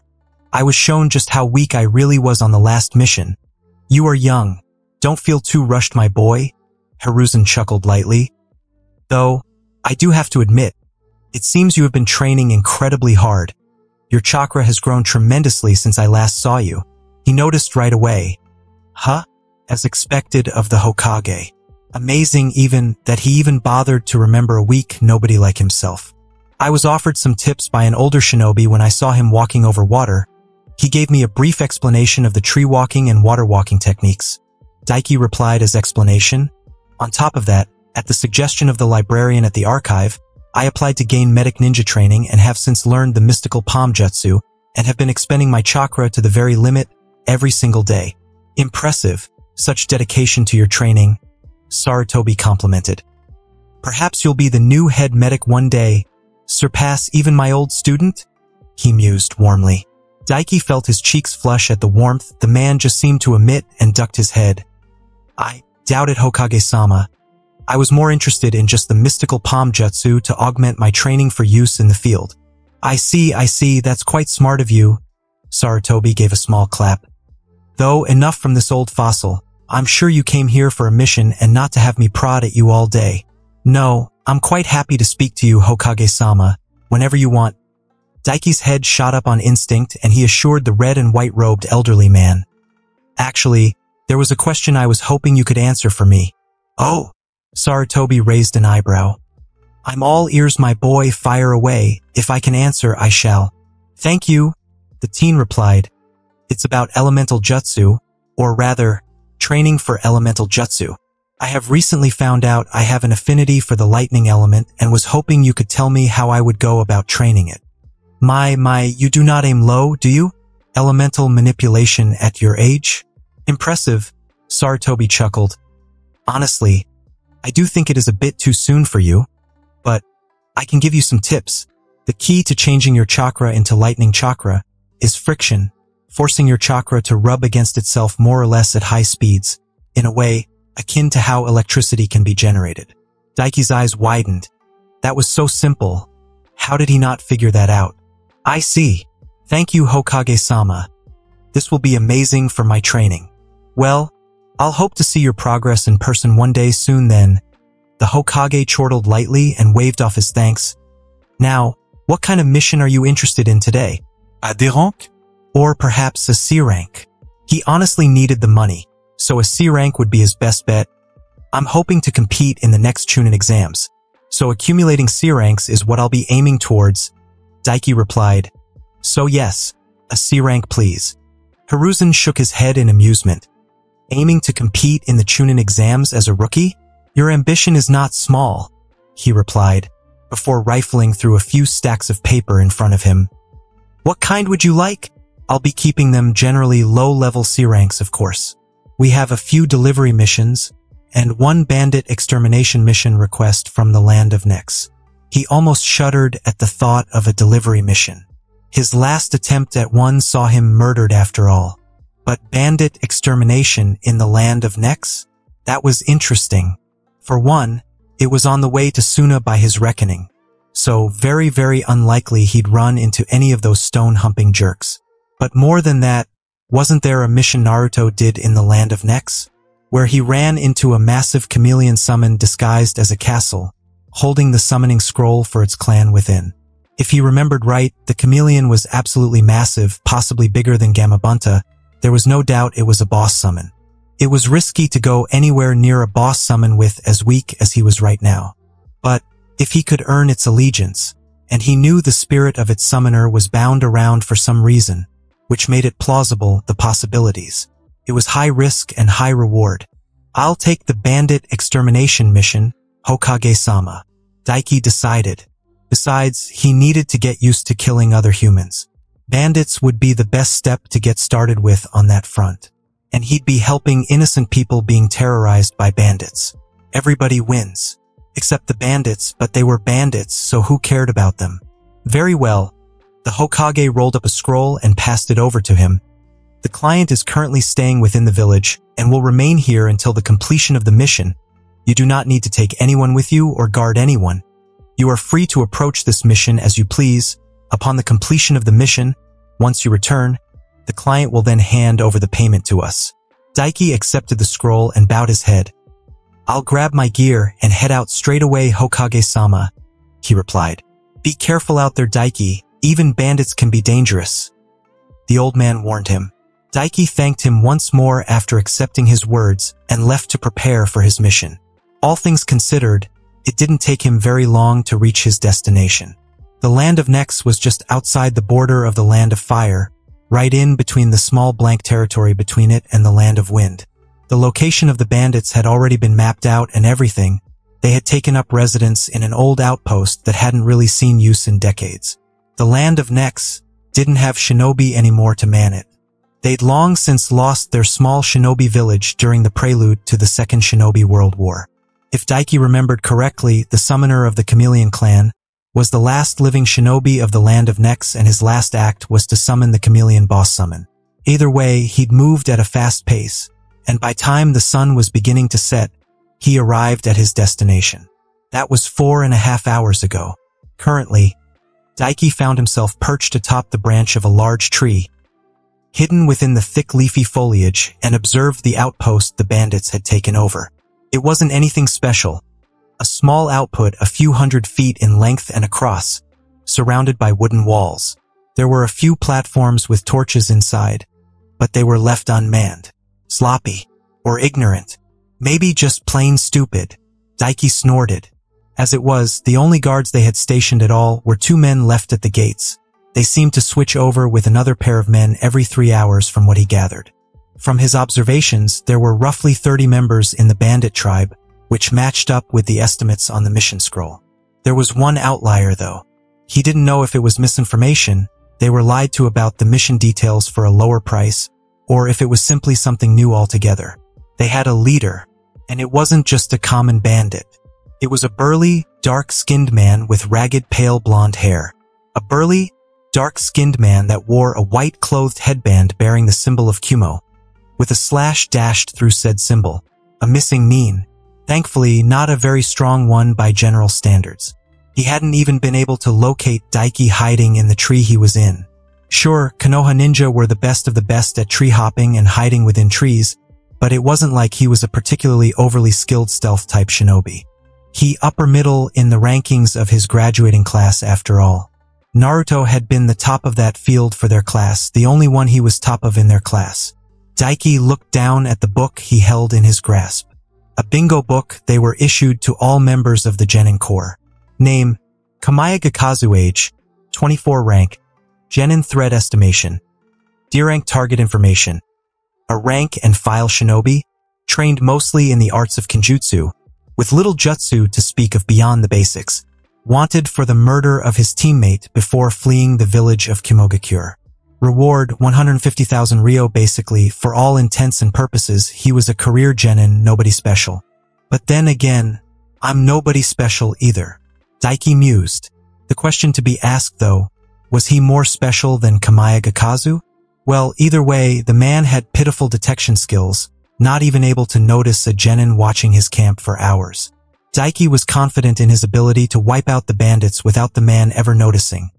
As long as he did it quietly and didn't venture into the main hut of the outpost where the former Kumo shinobi had retreated to an hour ago. There were really 3 options to him. He could get in, kill the bandits and leave, as was the mission. He could kill the bandits then go for the shinobi's head as well, or he could return back to the village and report the change in circumstances. Option 3 would be the safe bet, but also the biatch option. If I'm too afraid to even take on a career genin, how the hell am I going to get strong enough to survive the crap that's coming? He grimaced at the thought. He was leery of fighting other shinobi right now, especially after what happened to him with those IWA rock humper punks. No, he wanted to go for this guy's head. It would work as a test for him, to see if he had what it took to actually accomplish what he wanted. Besides, he was well equipped for this. He had his kunai, his shuriken, some smoke bombs, a single sealing scroll made by him, and even a few explosive tags of his own making, one even already wrapped around a kunai handle and prepped to be tossed on the fly. And on top of all that, the element of surprise was on his side. And on the plus side, the mission details were just to take care of the bandits. So any valuables they had were free for the taking. Let's do this. Daiki nodded to himself, standing up and stowing the bingo book in his supply pouch before drawing 2 shuriken. He edged close towards the edge of the branch and lined his arm up, then whipped it outwards. The 2 shuriken left his hand in a blur, and a few split moments later, pierced into the jugulars of both bandits guarding the entrance. They toppled to the ground together, dead. For a moment, Daiki just stared, and found he didn't really feel anything from killing them. They were just bandits after all. He felt more emotion slitting the throat of the bunny the academy had presented to him in his final year to get him used to killing. He hopped off of the tree branch and descended towards the ground within the outpost, landing a second later, on the tips of his toes behind one of the huts, making not a sound. There weren't any bandits out and about besides a few of them sitting together in the middle of the outpost, drinking alcohol around a campfire. He drew a pair of kunai and got to work. It was almost absurd how easy it was to sneak up on the bandits outside, a pair of kunai through the back throat of 2 of them, and then before the other could even realize his pals were dead, he had his throat slit and didn't even have the option to make a sound. And the rest spread around the outpost huts were just as easy, especially since the vast majority of them were sound asleep. And a simple transformation into one of the bandits outside was enough to make the awake ones drop their guard and allow him to murder them before they could even realize what was going on. All they had to them were weapons, little to no training at all to make them worth anything within combat in this world. They were unremarkable in every single way, right down to their weapons. There was like no individuality in them. Every single one of them had common iron swords, and only a few of them even carried any spare weapons and a few daggers. Who even used daggers these days? Kunai were cheaper and easier to get your hands. Dumb freaks. In total, by the time he was done and looted them for all they were worth, he found himself the proud new owner of 32 common swords and 3 daggers. And all they had between them was 30,000 ryo. The cheap, poor freaks. Seemed their boss was keeping anything of value to himself. All the bandits were dead within less than 5 minutes. Shinobi, even ones as weak as he, were just that far above the common populace. He sat down at the fire, where the corpses of the bandits outside lay around him, and eyed the main hut where the leader was. His mind was half on how he'd approach killing the man, and half on the fact that he'd received no notifications or anything, which meant he probably hadn't gained something like experience for killing them. As usual, this game system of his was quite different from anything he'd seen in actual games or stories. But just in case, status. He thought. Name: Daiki Uriai. Age: 13. Chakra capacity: 6500/6500. Elite Genin. Strength: 31 to 500. Endurance: 47.2 out of 500. Durability: 31 out of 500. Agility: 31 out of 500. Taijutsu: 105/500. Ninjutsu: 55/500. Jinjutsu: 10/500. Bukijutsu: 15.3/500. Chakra control: 155 out of 500. Chakra affinities: lightning. Not applicable. You have no training with this element. Fuinjutsu: novice. You have reached the level of a novice. Yeah, as expected. His endurance and chakra capacity had increased a tiny bit, and even his Bukijutsu had went up a sliver, which kind of made sense. It was his first time using his weapons to kill. But nothing like experience or leveling up that made his stats go through a drastic change. Well, whatever. It told him some things, but opened up many more questions about this thing. Could it possibly be some form of bloodline? And that didn't matter right now. He had a former Kumo shinobi to kill. Well, either way, as far as the missing Nin went, there was no point in fighting him if he didn't have to kill him. Shinobi combat wasn't all about head-on taijutsu and ninjutsu exchanges. Daiki reached into his supply pouch and drew the 4 explosive tags he had left, before creeping over to the main hut stealthily and planting one on each side of the small building. Then, he made his way back over to the fire and drew the 1 kunai he had already wrapped with a tag and smirked. Boom, baby! He chuckled, before running his chakra through the tag to ignite it and toss through the window of the hut. A moment later, the insides of the small building erupted into an explosion, triggering and detonating the other 4 explosion tags, enveloping the small building in a massive explosion. Debris flew through the air as the building itself was destroyed, and Daiki tensed, preparing to shoot forward with a body flicker and lay into the man with all his strength. Yet as he stood there, tense and ready to act at a moment's notice, 10 seconds passed by, then 30, and before he knew it, an entire minute with no sign of movement. And by then, the smoke from the explosions began to die down. Soon, the remnants of the hut came into view, more or less a pile of rubble and wrecked furniture remnants, and laying sprawled within the rubble, half submerged, half not, was the charred corpse of Kamaya Gakazu. Daiki blinked. That was easy? Way easier than he was expecting. He thought he would be having some epic fight with this guy who would be injured and all in a rage. But no, he was just dead. Then again, he had basically hit him with what amounted to 5 grenades and pulled a small building down on top of him. Tough as shinobi were, this guy was still just a genin like him, and not an impressive one like Sasuke or something. He was just a scrub. So it kind of made sense. Shaking his head, Daiki made his way over and pulled the corpse out of the rubble. His skin was lightly smoking and his eyes were rolled up into the back of his head. The skin on his face charred and burnt. Hell, his gear seemed to be in better condition than he was. A typical white-handled Kumo blade that they all seemed to have, and a pair of charred weapon and supply pouches. He sealed the sword in his sealing scroll before rifling through his pouches. He found some kunai, some shuriken, a spool of ninja wire, a total of 55,000 ryo. Hello? What's this? Daiki blinked as he observed the last item he found. A small rolled-up scroll. He opened it up and his eyes widened in shock. Holy crap! He gaped. Reflected back at him was the title, B-Rank Lightning Style, Electromagnetic Murder.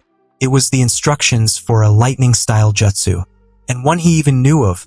Holy crap, what was his luck here, man? Quickly, He sealed it away in his scroll with the rest of his loot, before bringing out one of the swords and cutting the man's head off and doing the same with it, his heart beating rapidly with excitement, and not even thinking of what he just did. He retreated back to the tree he'd hid in for the last few hours.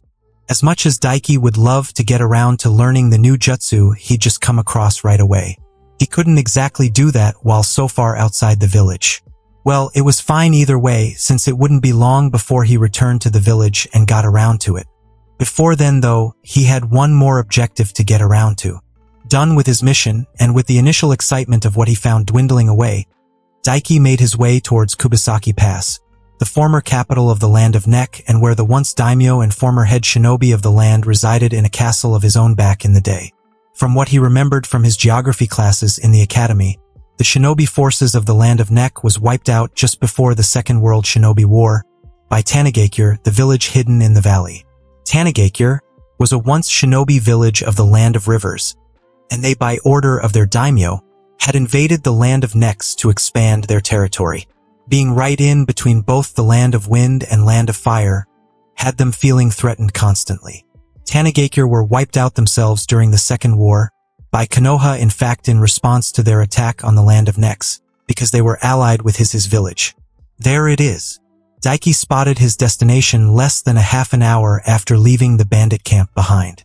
It was a pretty small country after all. Jutting out high over the trees, about 250 feet high, was a large dark-colored castle. His target, the chameleon summon Shiromori. If I remember right, the summoning scroll should be located at the very top, within the tower. Daiki mused, eyeing the jutting tower of the castle rising high into the air.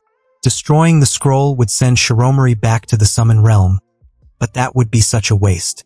He had to admit, though, Shiromori was incredible at blending in.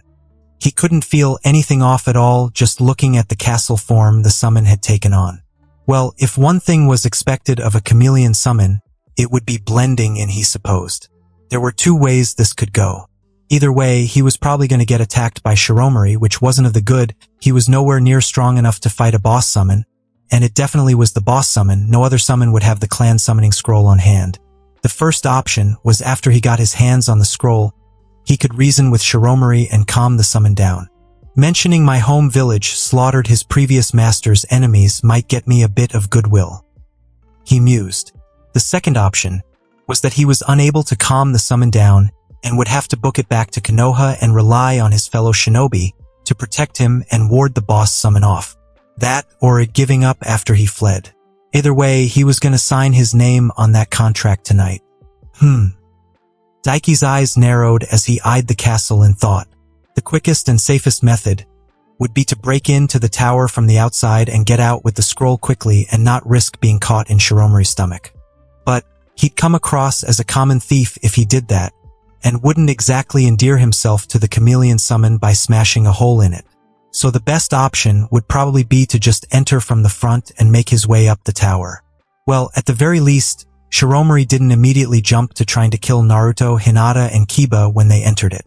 So he had that going for him at least. Jumping out of the tree, Daiki walked towards the castle, up the stairs and grasped the handle of the door, before pulling it open and entering it. A whistle left him as he stepped in. Pretty swank design. He had to admit that. Large, gleaming purple tilted floor, extravagant paintings, vases and such lining the walls as decorations. Considering this was based on the previous summoner's original castle, Daiki had to give the man props. Even from just the hallway alone, he admitted the man had some nice taste. Keeping his senses alert, Daiki did as he planned and made his way over to the interior staircase and made his way up. He ignored the middle floors the stairs branched out to and continued on to the very top. And not long later he arrived at his destination. It was a small room located at the very top of the tower, dimly lit, with a small shrine in the middle, and atop a small pedestal sat a very large dark green scroll. The chameleon summoning scroll. It really is a summoning scroll. Daiki made a show of being surprised and walked over towards it. He already had a plan and convenient excuse for how he knew about it to put into action. Thank you, bandit group. Thank you, dead former Kumo shinobi. What was his name again? And not important, On the binder of the scroll, he could see the design of a dark inked chameleon with its tail curled and its long tongue stretched out. Daiki unfurled the scroll, and in multiple different columns, he saw dozens of names, written in blood. The last one being Kubasaki Koza. Kubasaki Koza, I've read about this guy, Daiki hummed, making a show of it. But at least here, he wasn't lying. I don't know how much it'll mean to you now that you're gone already, but we of Konoha got your revenge for you. We wiped out Tanegakure in retribution for you. Clapping his hands together, Daiki bowed his head and said a short prayer for the man's memory. It was the least he could do for the man that left something so valuable behind for him. Really, Daiki was incredibly grateful to him. If he ever met the guy in the pure world, he'd be sure to buy the guy a drink. With the prayer done with, Daiki wasted no time. He bit his thumb, cutting it and making it bleed, and then wrote his name on the scroll. He rolled up the summoning contract scroll and carried it under his arm and waited for a moment. He almost expected the walls to turn into the fleshy insides of a chameleon's stomach and try and digest him. But nope, nothing. Well, thank crap for that. Today sure was a lucky day. It seemed Shiromori had no interest in devouring him like all the other poor souls that ended up trapped inside him. Not looking a gift horse in the mouth, Daiki made his way back down the stairs, right down to the very bottom, and made a beeline for the front doors. He breathed a deep sigh of relief that he didn't even know he was holding within himself when he got outside and made his way down the outer stairs. He paused at the bottom of the stairs and turned around to stare up at the castle, pursing his lips in thought. He was free to go with the scroll, it seemed, but if he didn't do anything about this right now, he wouldn't be able to summon the actual boss itself. Well, he had a rough plan for this at least, so he could try it out, no sense in not since it seemed like Shiromori was okay with him. You're not a castle at all, are you? He spoke aloud. I know this castle was destroyed a good 50 years ago, and there's a ton of rumors going on about you. Heck, I heard a guy talking about you early on, claiming he knew you were a summon, and that was why he wasn't taking over the empty castle out here. There was no response, just the drifting of the wind in his ears and not a shift at all in the castle. But he felt the hairs on his arms tingle, as if he was being watched by someone he couldn't see. So Daiki pushed on. And going by the summoning scroll I just found, it kind of adds up, doesn't it? The Genin mused. You're one of the chameleon clan summons, right? For a moment, nothing happened. And for that moment, he thought maybe it was a lost cause. But then, an audible sigh resonated through the air, entering his ears. It was loud and rumbling, as expected of a creature that size. And what of it? A deep, masculine voice emanated from the castle. I allowed you to take the scroll. You should just count your lucky stars you spoke up when you did before you signed your name on the scroll, or I would have devoured you like so many others. Zat so? Daiki's lips quirked up into a sardonic smile. Am I right in assuming you're the boss of Chameleon Clan? A huff came from the castle. Indeed, my name is Shiromori, proud leader of the Chameleon Clan.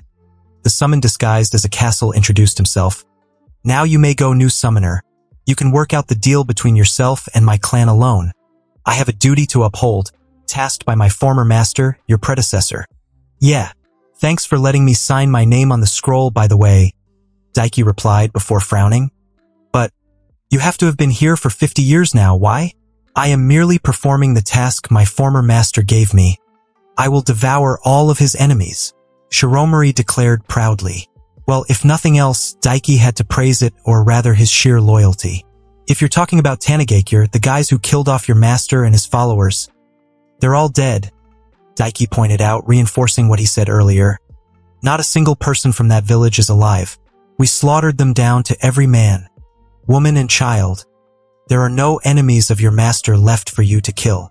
It wasn't exactly written that way in the textbooks, but reading between the lines, it was easy to see. Shiromori was silent for a moment. Not a single one? Despite how powerful and masculine the summon's voice sounded, Shiromori wasn't able to hide the slack crack in his voice at the question. I said so before, didn't I? We of Konoha slaughtered them in retribution for killing your master and his followers, Daiki replied. That was the way of things back then.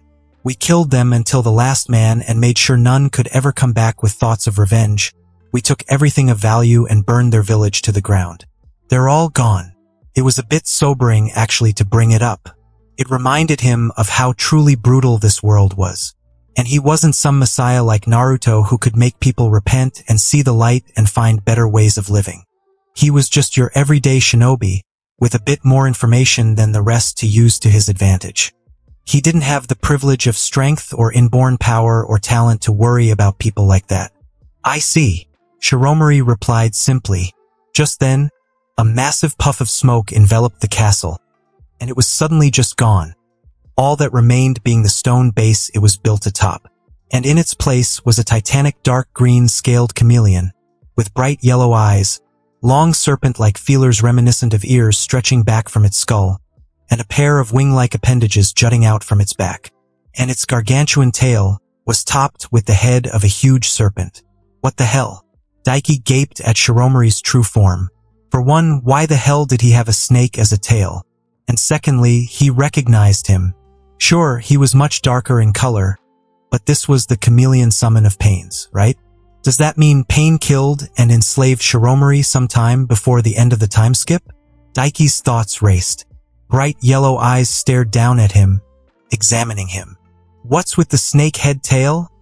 He couldn't stop himself from asking. Shiromori blinked slowly.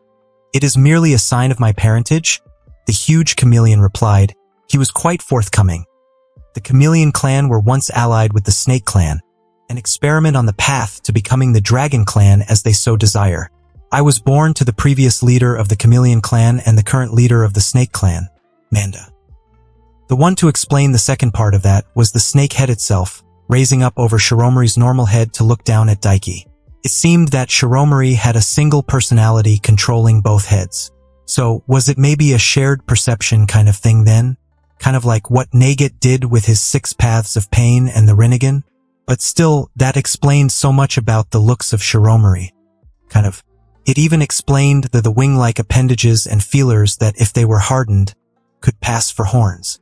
They were dragon-like, just like how those who mastered Snake Sage mode would transcend being a snake to become a dragon and gain dragon-like appendages, like horns in Kabuto's case. Konoha is kind of against the Snake Clan for the most part right now, Daiki settled on replying with, despite how many questions he wanted to ask. Their main summoner is a traitor of Konoha who fled the village. There is no issue with that. The alliance with the Snake Clan has long since fallen through. Shiromori's huge shoulders gave something akin to an uncaring shrug. And there is no love lost between my father and I. He is a vile, arrogant beast. Fair enough, Daiki shrugged. So, is there any form of test you have for me? To get your allegiance and all and your cooperation? No, Shiromori replied. I and the clan will observe you, that is all. Should we find you to be unfitting as a summoner, we will simply score your name out from the main summoning scroll and bar you from summoning us. As it is, you may call upon me and my clan as you wish for now. Though, it will be a long while before you are capable of summoning myself. You lack the chakra needed. He'd have to look out for that in the future and keep up good relations with them. But other than that, there was nothing to complain about there.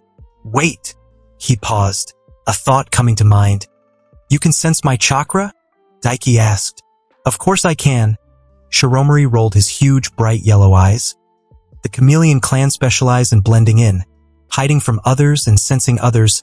Every member of the chameleon clan is a born sensor. Well, good for them, he supposed. He was not at all jealous. Besides, now he could basically summon a sensor to help him out whenever he needed. So good for him. Cool. You guys are pretty amazing, huh? Daiki praised. Well, my name is Daiki. Pleasure to be working with you. Yes, I suppose it is. Shiromori nodded once. It is time for me to return home now, though. So until we next meet, Summoner Daiki. The huge chameleon dipped his main head respectfully, before disappearing in a huge puff of smoke, returning to his home. Well, that was a thing. Daiki chewed his lip. Way easier than he thought it was going to go. And now he had his own personal summons go to him. Though, as usual, he'd need to work on his chakra capacity before he could actually do anything on that front. At least he already knew the hand seals for the summoning jutsu, and it was a pretty straightforward technique. Time to go home, Daiki told himself.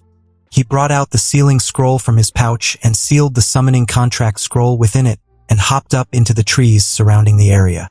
He paused as he landed, his eyes for a moment drifting in the direction of the Land of Rivers. Tanagakure wasn't the only place in the Land of Rivers after all. There was an Akatsuki base there. But even more importantly for him was the Katabami gold mine, a small mining town in the Land of Rivers, and not all that far from his current position, and the place where Raiga and Ranmaru had taken up residence. Soon, he promised himself. It wasn't time yet. He didn't have the strength to take down Raiga as he was right now. But he would. He knew exactly where to find the man. The only thing he was missing was the strength he needed to do so. Daiki found himself arriving back within the Leaf Village in the early morning. He could have been back earlier, but decided to make camp and rest for a few hours before he did, and make a copy of both the instructions of the electromagnetic murder ninjutsu and the seal matrix of the Chameleon Clan summoning scroll.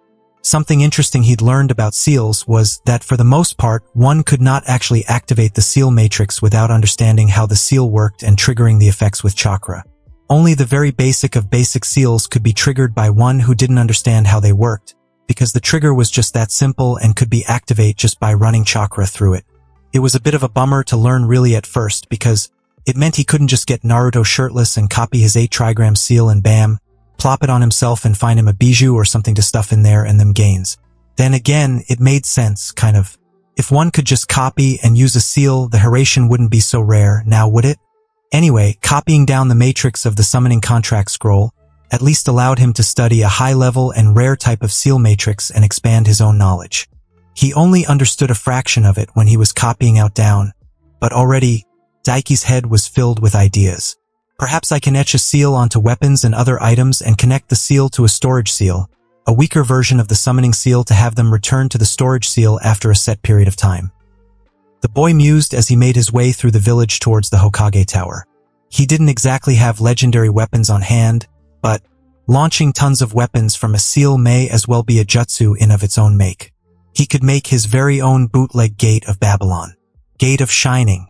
Now that was a sweet and totally original name. His name meant shining after all, or maybe Shining Gate would be better. Granted, there were kinks that needed to be ironed out. A scroll wasn't exactly the best use of that. Perhaps if he tattooed the seal on his palm? He could even possibly edit the sealing matrix to add part of the force from the explosive seal, to have the option to basically point and shoot his weapons from it instead of having to throw them like Tenten. Further study and experimentation was definitely required on that front. Either way, he copied them down simply because he wasn't sure or not if he would be allowed to keep them. Summoning scrolls were incredibly rare after all, and electromagnetic murder was a B-rank jutsu, probably worth a pretty penny for sure. Well anyway, he had the copies and his name was already on the contract scroll, so even if they were confiscated, he wouldn't really be losing out on much. It was also a test, to see how much he could get away with. Would the Hokage take his loot from him? Seeing as it was Hiruzen, while the possibility was always there, he doubted it. But the pragmatic thing to do was cover his bases and test it regardless. A few minutes later, Daiki arrived at his destination and put those thoughts out of his mind for the moment. The Genin made his way into the Hokage Tower and through the bottom floor of the building to the mission admission room. It seemed it was early enough in the day that once again the Hokage was in the room, which saved time. The second he unveiled the summoning scroll, he'd probably have got directed to his office anyway. Daiki-kun back already? The Sandaime greeted him warmly. Yes, sir. He stopped in front of the main desk that the Hokage was sat behind and bowed his head respectfully. It wasn't far to travel and the bandits were easy pickings. They didn't even notice at all. Splendid work, Sarutobi praised him, puffing lightly on the pipe hanging from between his lips. I'll be sure to let the client know, so you can collect your payment. Thank you, but before that, Daiki began. The elderly Hokage raised an eyebrow at him. There were a few hiccups that the mission details did not account for. He added, Is that so? The Hokage hummed, eyeing him with interest. What kind of hiccups? The bandits were led by a missing nin, Daiki revealed, reaching into his tool pouch and pulling out the bingo book within and flipping to a specific, dog-eared page. Kamaya Gakazu, a former genin of Kumo. I see, that would indeed boost the ranking of a mission, and I would not send a rookie such as yourself to deal with a missing ninja, especially not alone. Sarutobi leaned forward lightly and read over the entry within the book before looking the boy in the eyes. I take though, since you are standing here reporting the success of your mission, he has been taken care of? His sensing abilities were poor. I plastered the hut he was taking residence in with multiple explosive tags. He didn't survive, Daiki explained promptly. I admit, I was expecting more from him. I dare say it's a good thing there wasn't more to him, or you may not be standing here now. The old man shook his head lightly. You should have returned when you noticed the change in mission parameters. The scolding was light. Daiki winced lightly, but he'd already prepared his cover story. I would have, but while spying on them, he revealed a piece of information that prompted me to act. Indeed, Sarutobi mused in return, prompting him to continue. He was in possession of a ninjutsu scroll for a B-rank lightning jutsu, but not only that, Daiki continued. He spoke of a summoning contract scroll that he had discovered hidden in a castle not far away from the outpost he and the bandits had taken over. The Hokage blinked.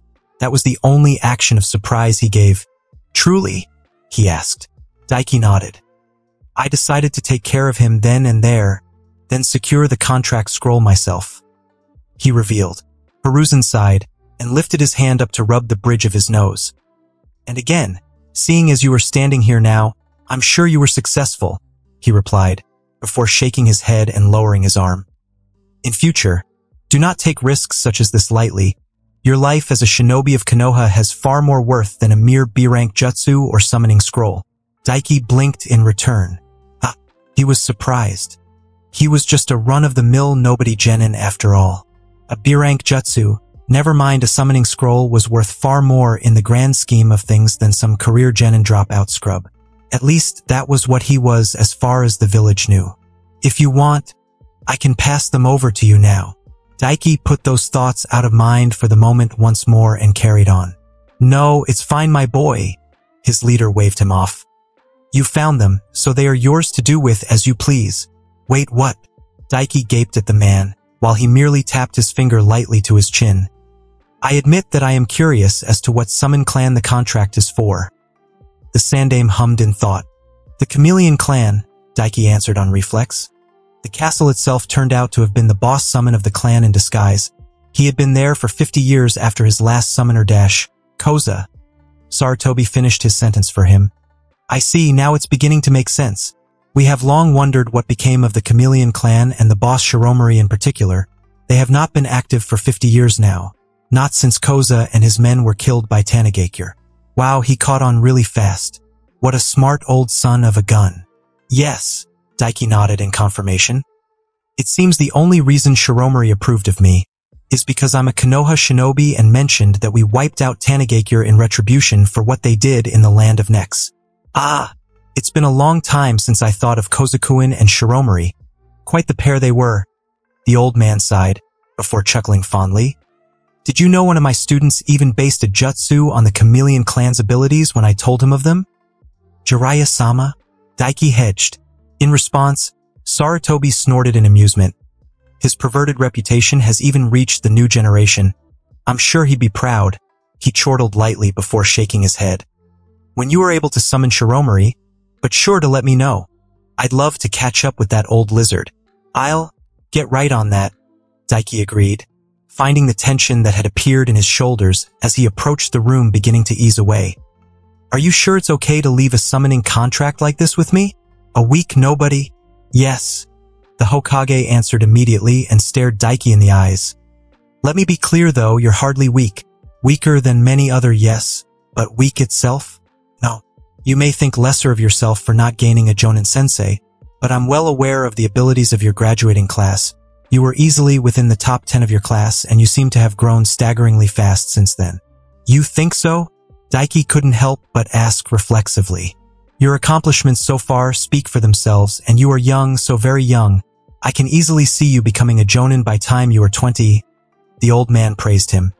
Talent is not the be-all and end-all. Drive is far more important, and within you I can sense a deep burning flame. That summoning scroll will merely help you on that path. And again, I must add, You were the one that found it. It is yours. Do not let anyone else tell you otherwise. Daiki felt his throat close up with emotion a bit, gratitude filling him at the old man's words. Yes, was all he managed to utter out. Hiruzen coughed lightly. Now, about your mission reward. The old man changed the subject. Did you perhaps bring proof of this Kumo ninja's death at your hands? His figurative pockets were stocked full. Figurative because in general it really wasn't a mind-blowing amount. But a 94,000 Rio payout from the mission all to himself since he did it alone, plus the 150,000 Rio bounty he collected, on top of the Rio he looted from the bandits after killing them, he was back to over 300,000 Rio again. Specifically, 338,000 in total. Just from one mission. Before it had taken him some if his leftover savings from his orphan stipend, a bunch of D ranks and one C rank to get around this much. Truly, there was a spring in Daiki's step as he left the bright red Hokage tower behind and headed home. He was incredibly pleased with his earnings, and he felt in general quite happy. Especially since while Hiruzen was Hokage, he didn't need to worry about turning over his loot and could keep it in the future. As long as Hiruzen was Hokage. He paused in the middle of the busy Konoha street, a pit forming in his stomach. He's going to die in less than 5 months. Daiki grimaced at the thought, and was surprised at how angry that made him feel suddenly. Say what you will about some of the man's more questionable choices, but even with the few times he'd interacted with the Hokage, he'd always treated Daiki well, better than well even going by his latest meeting. And the old man had instilled a new confidence in him. But, grating as it was, there's nothing I can do for him. He clenched his fists tight, before hopping up onto the roof of a shop and hopping his way back to his apartment. To do anything for the man would involve showing off knowledge of things he could not know. And he would definitely get interrogated then. Hiruzen would definitely let him live despite all the knowledge he'd gained, probably. But the likes of Danzo? He would find out what knowledge Daiki possessed one way or another, and then he'd be killed for knowing about the truth of things, such as the Uchiha massacre. For now, I just need to focus on getting stronger. Daiki smacked his cheeks to make himself focus. He arrived in his apartment not long later, threw on his weights and made a beeline straight for training ground 69. Thankfully, he had a lot to focus on training-wise right now, and enough money that he could focus on his training without having to worry about that factor in his life for the next at least month, maybe 2. You know what? The sealing arts were freaking amazing. The more Daiki understood, the less he seemed to know about it. But at the same time, made him realize just how it made the Uzumaki clan so freaking damn feared, enough to make 3 of the big 5 shinobi villages team up to take them down. The best he could describe it as was suddenly learning the basics of mathematics again, and finding the world opening up, his mind understanding things in a completely, almost foreign, yet natural way. Like 2 plus 2 was 4, and 2 times 2 was also 4. Yet 2 plus 3 equaled 5, but 2 times 3 came to 6. It was like a code to a part of reality. Mind blown. And with a little bit of ingenuity and creativity, one could accomplish so much. Right, that's the then kid. The tattoo artist who had just finished up his second palm said, "In total for both, that'll be 20,000 Rio. Eesh, quite pricey, but worth it." Daiki's eyes glanced down to his palms, where the matrix of a seal spread out across his palms, and then spiraled out between his fingers and up to crisscross around his wrists, reminiscent almost of a pair of spiderwebs. The ink itself he had provided for the tattoos. Sealing ink mixed with his own blood, making the seal cost less chakra to activate as long as it was from his chakra. Though you'll need to be careful, you won't be able to use your hands much, and you'll need to clean the wounds out quite often for the next few days. The tattoo artist added, "Nah, it's fine."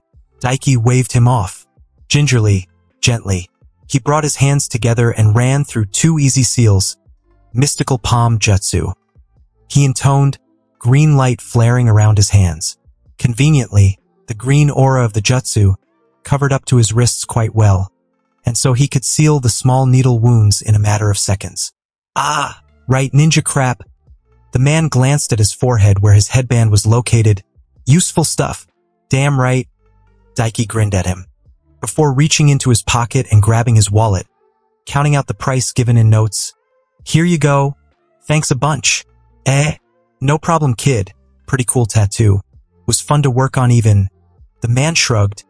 Feel free to look me up again if you want others like it. I'll be sure to do that, Daiki replied, before bidding the man goodbye and leaving the tattoo parlor behind. He'd switched up his weights for a heavier pair now, since they were getting easy to move in, to the point where he barely noticed them now.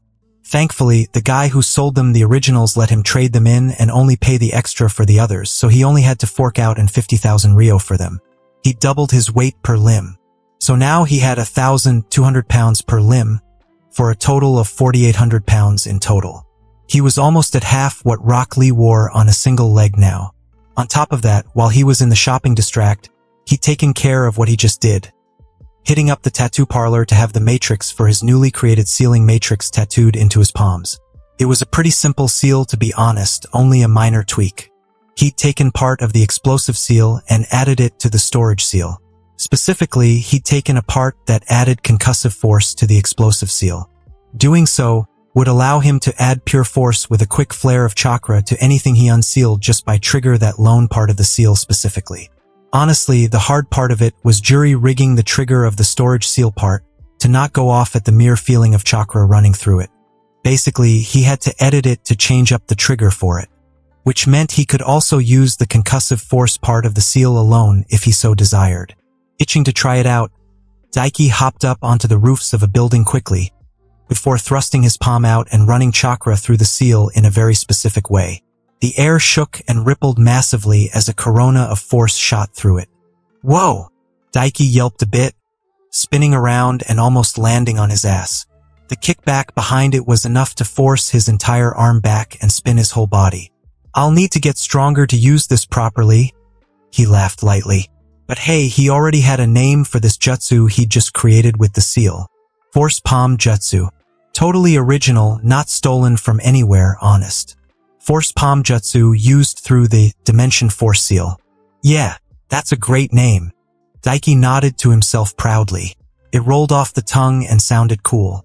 Now, he just needed to head home and transfer all the weapons he'd painstakingly inscribed with another of his original seals. He'd be good to go. Really, he didn't know if anybody had done it before, but he put his thoughts weeks ago after returning from that C-rank mission to work, and lifted part of the summoning seal from the contract scroll and the link used to link that summoning mechanic to the chameleons, and added it to his weapons. Granted, a much more simplified version, nowhere near as highly complex as the full one within the scroll. But really, for a dude that had only been learning sealing for about 2 months now, he thought it was some pretty damn good progress. Heck, his status screen even agreed with him. Name? Daiki Uriai. Age? 13. Chakra capacity? 12. 440/12. 440. Chunin. Strength? 53.5 to 500. Endurance? 80.4 to 500. Durability? 53.5 to 500. Agility? 53.5 out of 500. Taijutsu? 112/500. Ninjutsu? 102 out of 500. Jinjutsu? 10/500. Bukijutsu? 18.7/500. Chakra control? 168/500. Chakra affinities? Lightning. Novice, you have learned but the basics of harnessing the power of lightning. Fuinjutsu. Adept, you are no longer a mere amateur. And that was with all the training he was still doing. His chakra capacity had finally reached Chunin status once it broke 10,000. God, he could only imagine how monstrously large Kagatir chakra reserves had to be. Still, look at those numbers. They were absolutely amazing. Ninjutsu had broken 100, and Taijutsu was steadily, if ever so slowly, increasing. And Mystical Palm Jutsu was so damn useful during training, letting him training physically for much longer because he recovered way quicker when using it. Now, if only the good news continued from there. As he continued on his way to his apartment, Daiki lifted his hand and focused. Static sparked around his finger, small, pale blue bolts of electricity crackling into existence. Yet it was all appearance. It only looked like lightning wasn't actual lightning. And he'd been at a complete dead end even getting to this point over the past 20 days. only managed this after he finally got the electromagnetic murder jutsu down. Maybe if I learn more lightning jutsu, it'll become easier, he mused. The only other idea he had was copying Naruto's training a bit. Naruto had the basics more or less down when he cut the leaf with pure wind chakra during his training, basically exactly what happened to the chakra paper he used to test his affinity. Daiki could try doing the same with leaves until he made them crinkle. Yeah, that's what I'll do, he fist-pumped, speeding up along the way to his apartment. The next morning, Daiki found himself once again on the track back to Training Ground 69. Honestly, it may as well have become his home away from home, considering he seemed to be spending the better part of his day there, more than half really. His life consisted of the grind only these days. At least he had a few books to take the edge of when he was bored. Freaking Jiraiya man, he was a genius. The first installment of Aika Aika was literary masterpiece. A story following the childhood and eventual early adulthood and adventures of the main character Winaraya and busted big-titted heroine Hotnade.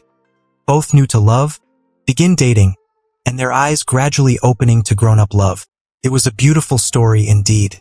It brought a tear to the eye, from sheer freaking laughter at the size of the man's balls.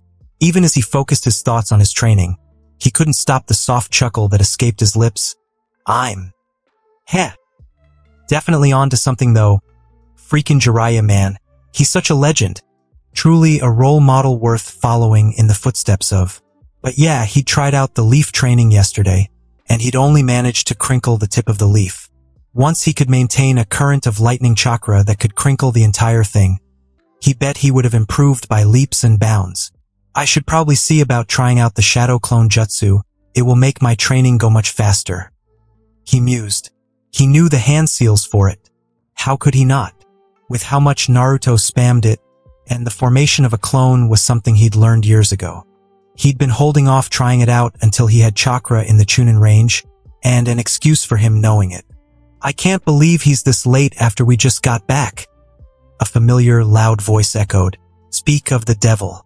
Or in this case, a walking, talking excuse. Daiki paused on the path between the training grounds, just outside the entrance to Training Ground 7, and peered inside. And there they were, pink, blonde, and raven-haired. Sasuke was sitting at the base of a tree, arms clasped and brooding looking as always, while Sakura seemed to be trying to sit as close as possible to him, without leaning into his lap, and Naruto was standing up, kicking rocks to vent his frustration, apparently about their sensei being late as usual. Technically speaking, he didn't even really need to speak to them or anything like that. He could just hang around a bit to see Naruto use his jutsu and say he copied it, a good enough excuse. But this was a good opportunity to really test himself, seeing as that missing Nin was a disappointment who died without ever putting up a fight. Daiki's eyes settled briefly on Sasuke. There was roughly 2 months and a half until the Chunin exams. He could see how well he stacked up to Sasuke to see how well he would in the exams. After all, outside the likes of Lee, Niji, and such, Sasuke was one of the strongest genin that would be competing in the exam. Yo, Naruto! Decision made. Daiki walked into the training ground, tossing a wave in their direction as he greeted the loud blonde. Still as loud as always, huh?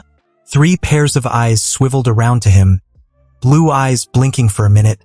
Hey, you! Naruto trailed off. Who are you again? Daiki stopped cold in his tracks and gaped. You don't remember me? His mouth opened and closed like a fish, floundering for something else to say. This he was not expecting. He caught sight of a small smirk on Sasuke's face, before the Uchiha looked away when Daiki caught his eyes. Prick. You're such an idiot, Naruto? Sakura sighed, rolling her eyes and shaking her head. It's Daiki, remember? He was in the same class as us for 8 years. Naruto blinked owlishly. Nope. Doesn't ring a bell. The orange-clad blonde shrugged. Sorry, I guess? I want to punch him. Daiki's eye twitched briefly.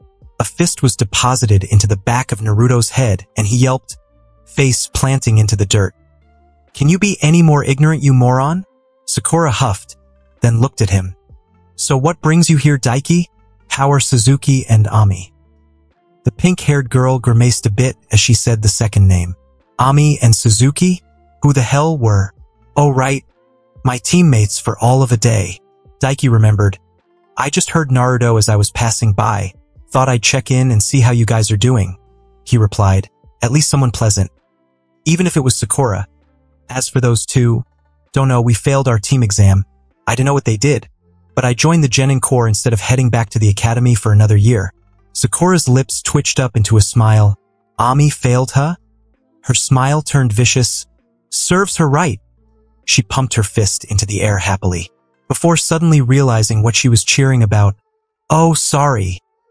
The pink-haired girl apologized sheepishly. Daiki snorted. It's fine. She wasn't exactly much help during our exam anyway. He waved her from, and he was telling the truth. Neither was Suzuki for that matter. We had to land a hit on our Jonin-sensei, like a full-on hit, not anything blocked or anything. They gave up half an hour in, and I just wasn't good enough to land a hit on a Jonin.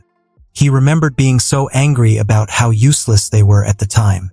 On that front, he could definitely understand that prick Genma not giving them any other chances. Even if Daiki managed to allow them to pass, he'd have to take on those two slackers as well. Sakura winced. Yeah, after seeing what our Jonin-sensei can do, I sympathize. She nodded. In fact, I don't dash before she could say anything else. A snort came from Sasuke, and he cut her off. Don't go making excuses for him, Sakura. He failed because he was too weak. That's it. The Uchiha input, still looking away from him. Well, I mean... Sakura looked at him before to Sasuke, and he could practically see the cogs in her head turning. She wanted to agree with Sasuke, but realized how much of a biatch she would sound. You're not wrong, Daiki shrugged and agreed. Not that you'd have been any different Uchiha. Oh, Naruto chuckled lightly, blue eyes glinting eagerly. Looks like he has you pegged, bastard, at the slight against his abilities. Sasuke jumped to his feet and turned around. Big words coming from a dropout loser. Sasuke-kun, shouldn't we calm down a bit? Sakura tried to placate him, but as usual, he ignored her, his eyes flashing red as his Sharingan flared to life. 2 Tomo in one, and a single in the other. They've already been to Wave then, he realized. You might have been hot crap in the Academy Uchiha with all the teachers wanting to suck up your scrawny ass, but in the real world, you're nothing special. Daiki fired back. Of course he knew how special this jerk really was, but the easiest way to get to Sasuke Uchiha was to trample over his pride, well, beyond pulling the Itachi card. Sasuke snorted. Real world? Let me tell you, unlike some sad loser like you who's probably stuck doing those crappy D-ranks every day without a proper sensei to teach you, he began. We've already been to another country on a real mission and fought against enemy shinobi. Daiki crossed his arms and snorted right back. Am I supposed to be impressed? Whoop-dee-doo, you went out on a C rank with 2 teammates and a Jonin backing you up. He fired. For your information, I've been out of the village as well in other countries and I've fought enemy shinobi in both. Unlike you though, I did it alone, and personally killed and claimed the bounty on the missing nin I fought, alongside his little army of bandits. Naruto uttered in surprise. Wait, you can do missions solo? That's not fair. Why can't I do that? You have? That's impressive. Sakura praised him, and Daiki felt his chest puff out a bit. Say what you will about Sakura Haruno and how annoying she could be fawning over the Uchiha, but one couldn't deny she was good-looking. Creamy skin, pretty face, lovely eyes, exotic long pink hair, and while lacking in the chest department, she had some nice legs and perky, round ass. And a pretty girl praising you was a pretty girl praising you, end of story. Sasuke's eye twitched, before visibly composed himself and smirked. Yeah, probably some weakling bottom feeder. We on the other hand fought a member of the 7 ninja swordsmen of the mist, he retorted. But, if you still think you stand anywhere close to my level, I'll be happy to fight you here and now and prove how far above you I am. A member of the 7 ninja swordsmen, huh? That is impressive? Daiki nodded. Of your sensei, 'cause I bet you hid behind him like a little girl and trembled the second the enemy unleashed their killing intent on you. Ajov niggas. Was it fair that he was using his meta-knowledge to insult him? Even if it was, Daiki didn't care. Honestly, I don't see why I should waste my time with fighting a weakling like you who needs their sensei to carry them. He pushed on, before smirking as an idea came to mind. Though, let's make it interesting and I'll think about it. The loser has to teach the winner a jutsu. I always did like that fireball jutsu of yours. Sasuke visibly trembled, the Tomo in his crimson-red Sharingan eyes spinning in anger. Fine with me. He grit out. He didn't even bother asking what kind of jutsu Daiki had, letting his anger and pride rule him. What an idiot. Let's get some space. Then do this then. Daiki grinned, beckoning the older boy to follow him over away from Naruto and Sakura. On the way, running his palms over his weights and sealing them away. Sasuke-kun, Daiki, you guys really shouldn't Sakura began, only for Sasuke to cut her off again. Stay out of this, he bit out. Oi! Don't go getting pissed at Sakura-chan just because your angry Daisuke totally owned you, bastard. Naruto growled at him. Daiki twitched in annoyance. He forgot my name again. He should have goaded them both so he could punch his damn whiskered face in. You know, he felt guilty before for sexualizing Naruto's hot, dead mother in his fantasies the few times she came to mind. Not so much anymore. Moments later, Daiki and Sasuke faced off against each other, stood 30 feet apart in the middle of the training ground. Another smirk spread across Sasuke's face as Daiki slid into the opening stance of the academy-style taijutsu. Daiki smirked right back. Alright, let's keep this clean. Okay guys, whoever can pin the other and keep them immobile wins. Sakura hesitantly addressed. Don't worry, Sakura. This won't take long. Sasuke assured her. Sharingan eyes locked onto his opponent. He's right, Daiki agreed. I'm about to go all Tobirama on his ass and make Konoha great again. Who the hell is Tobirama? Naruto, arms crossed behind his head, squinted his eyes in confusion. Sakura gave him an odd look, but sighed and nodded. All right then, the pink-haired Kunoichi conceded. Begin, she announced. As soon as she said so, Sasuke exploded forward, rushing towards Daiki at a blinding pace, covering the distance in mere moments. Daiki remained in placing, waiting for him to come. He's faster. He held off, clicking his tongue. Sasuke flicked his hand suddenly, and Shuriken appeared, free of them, blitzing through the tiny gap in the air between them. They were so sudden, Daiki didn't have time to think up a counter, leaving them to stab into his shoulders and the middle of his chest. He puffed into smoke, a log replacing his previous position with the 3 shuriken embedded into it. Humph! Sasuke whipped his foot back, bleeding off his momentum and spinning backwards a half a foot, just in time to avoid a rising knee strike aimed at his kidneys. Daiki's back to him now. Sasuke completed his spin and launched a roundhouse straight up at the other Genin's side.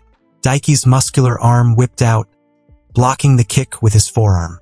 Sasuke smirked, using the force of his own kick and the block to force himself up into the air and windmill into another kick that Daiki wasn't able to block this time. Sasuke's sandal connected with Daiki's cheek with an audible impact and launched him backwards, even lifting him briefly up of his feet a bit, before he slammed his feet into the ground and bled off the force. You said you liked my jutsu, huh? Sasuke's smirk stretched as he ran through a series of hand seals blindingly fast, before cupping his hand around his mouth.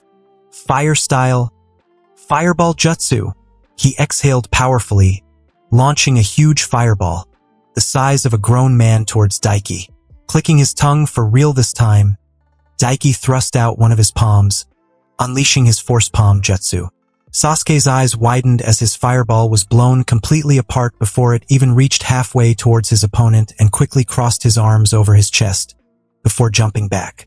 Wind style? The Uchiha gasped. The corona of pure wind force slammed into him and carried him further through the air.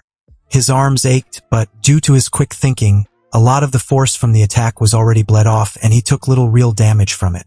Daiki gave him no reprieve. Running through a few hand seals, he exploded forward with a shunshin. Sasuke was able to track him though and jerked his head to the side, just in time to avoid a heavy straight punch that crashed straight through the bark of a thick tree behind him. Lashing out with a rapid punch, Sasuke caught Daiki in the side, making him grunt in pain, then ducked as the other boy pulled his hand out of the tree, unleashing a spinning backhand, then ducked backwards, avoiding the follow-up knee strike he saw coming in slow motion. Hands touching the ground as he bent backwards, Sasuke launched into a handstand snap kick directed at Daiki's lower jaw, but Daiki caught the kick with his palm, stopping it in its tracks. Sasuke was fine with that, using it as a feint to spin like a spinning top and lash out with his other leg at Daiki's unguarded face. Once again, a blue sandal met Daiki's face, this time much harder than before, and pain exploded in his cheek as he was bodily lifted into the air. His palm tightened over Sasuke's other foot, though, and the Uchiha grunted as Daiki dragged him up into the air with him. Then his eyes went wide when Daiki thrust out his other hand and unleashed a corona of pure force while beginning to spin. Sasuke got a real first-hand view of what it was like to be a spinning top, his vision blurring even with the Sharingan active as Daiki whipped them around and slammed him hard into the ground below as their airtime came to an end. The breath was knocked out of Sasuke as his back met the ground and cratered it inwards, but he didn't have much time to counter. Daiki hadn't let go of his foot even after slamming him down into the dirt, and bodily hauled the pale-skinned boy up out of the small crater his back had made in it. Sasuke didn't bother trying to escape Daiki's grip, instead lashing out with his free leg again to kick him under the junction of his arm, right in the armpit, while at the same time running through a few hand seals. Gah! Daiki grimaced, forced to let go of his fellow Genin before he could slam him again, and his eyes widened as he noticed the boy as he fell below him. His hands were in the tiger seal, and he was taking a deep breath. Time slowed down for Daiki, and resumed just as quickly, a snarl leaving his lips and baring his teeth. The tan-skinned boy thrust out his palm, catching Sasuke in the lower stomach. "Force palm jutsu," he roared, triggering the seal on his palm. The good thing about his little seal was that it could be activated pretty much instantly. Sasuke gagged as once more a corona of pure force erupted from Daiki's palm, this time at point-blank range. He was sent soaring back through the air, flipping ass overhead multiple times, before slamming into the ground 30 feet away. Sasuke-kun? Sakura's scream of worry rang in Daiki's ears, but it felt muted, as if she was miles away. All of his attention was focused on the older boy laying first down in the dirt. If this were an enemy, he wouldn't even give them a chance to get up. This would be the perfect chance to use his one and only lightning-style ninjutsu and finish him off. But this was just a spar in the end to test himself. It took a good decent little before Sasuke's arms twitched, and he slowly forced himself onto his hands and knees and struggled to his feet from there, despite the damage he'd taken. So much so his legs shook. He was panting deeply and clutching his lower stomach, yet his eyes were locked solidly on Daiki, determination burning in his crimson-red orbs. With his other hand, he reached for his shinobi pouch, but just before he could, a hand grasped him by the shoulder. Daiki blinked. Suddenly, with no warning whatsoever, an older, vest-wearing shinobi with gravity-defying white hair stood behind Sasuke. "I think that's enough for a mere spar, Sasuke. Don't you?" Kakashi Hatake hummed, his eyes not even looking at Sasuke and, instead, on the book he was holding in his other hand, idly reading from it. Holy crap! Daiki gaped. He hadn't even seen a thing. No a displacement of air. Not a shadow, not a blur, nothing. One moment he wasn't there, the next he just was. "Kakashi, don't get in my way," Sasuke spat, glaring over his shoulder at his sensei. "I can take him." "Maybe," Kakashi shrugged. "But if he wanted to, he could have broken your leg the second he got his hand on your foot. As far as this spar goes, he wins. Just accept it." Sasuke glared him for a moment, before realization seemed to ping through him. That wind jutsu. He trailed off, before whipping around to look at Daiki. "You didn't use any hand seals and used it so quickly." "Exactly." Kakashi nodded once. "Kach," Sasuke grunted, spitting to the side, before nodding tersely. "Fine. It's my loss. Won't happen again though now that I know your little trick." "If you say so." Daiki shrugged. He doubted it though, considering how little practice he'd had with it and couldn't even use it properly right now. His arms were freaking killing him from the kickback of it. He did learn something interesting from this though. It could augment his taijutsu quite nicely. Sudden explosive on-the-spot momentum for enhancing attacks or changing directions or even trajectories of his attacks. And best of all was how little chakra it used. Just don't forget you owe me a jutsu now, he pointed out. Yeah, Sasuke huffed. I'll write down the instructions and get them to you by tomorrow. I'm not hanging around to teach you it personally. Fine with me. Daiki rolled his eyes. You'll be able to find me in Training Ground 69 for the most part when you do. Whatever.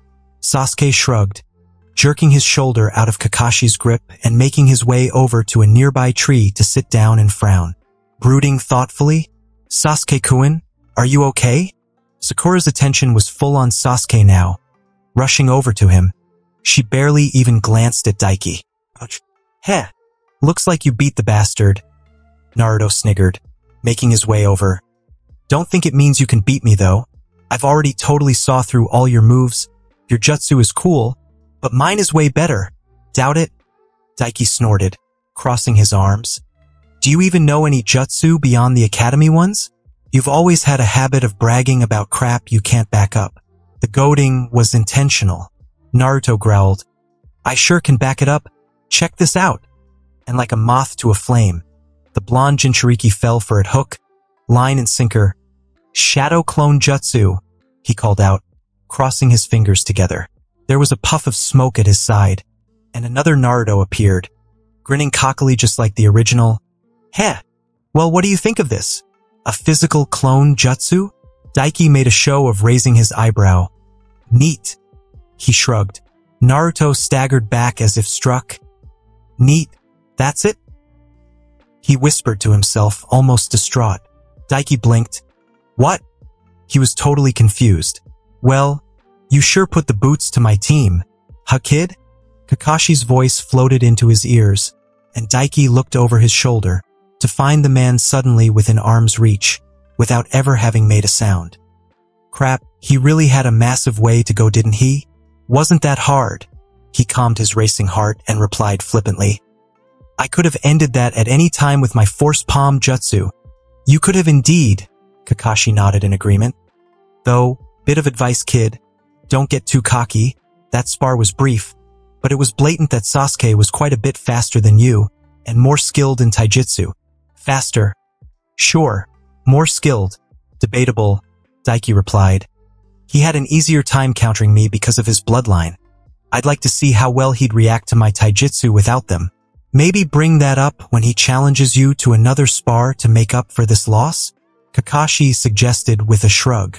Oh, so he knew Sasuke well enough already to know he'd be seeking Daiki out. Wipe that loss off the board? Daiki was already expecting it. He knew what Sasuke was all about, and his driving force. Well, next time, maybe you can pay his loss for him. Daiki laughed. Fire jutsu is nice, but I'd prefer much lightning, since it's my affinity, or even a water jutsu to use in tandem with my lightning jutsu.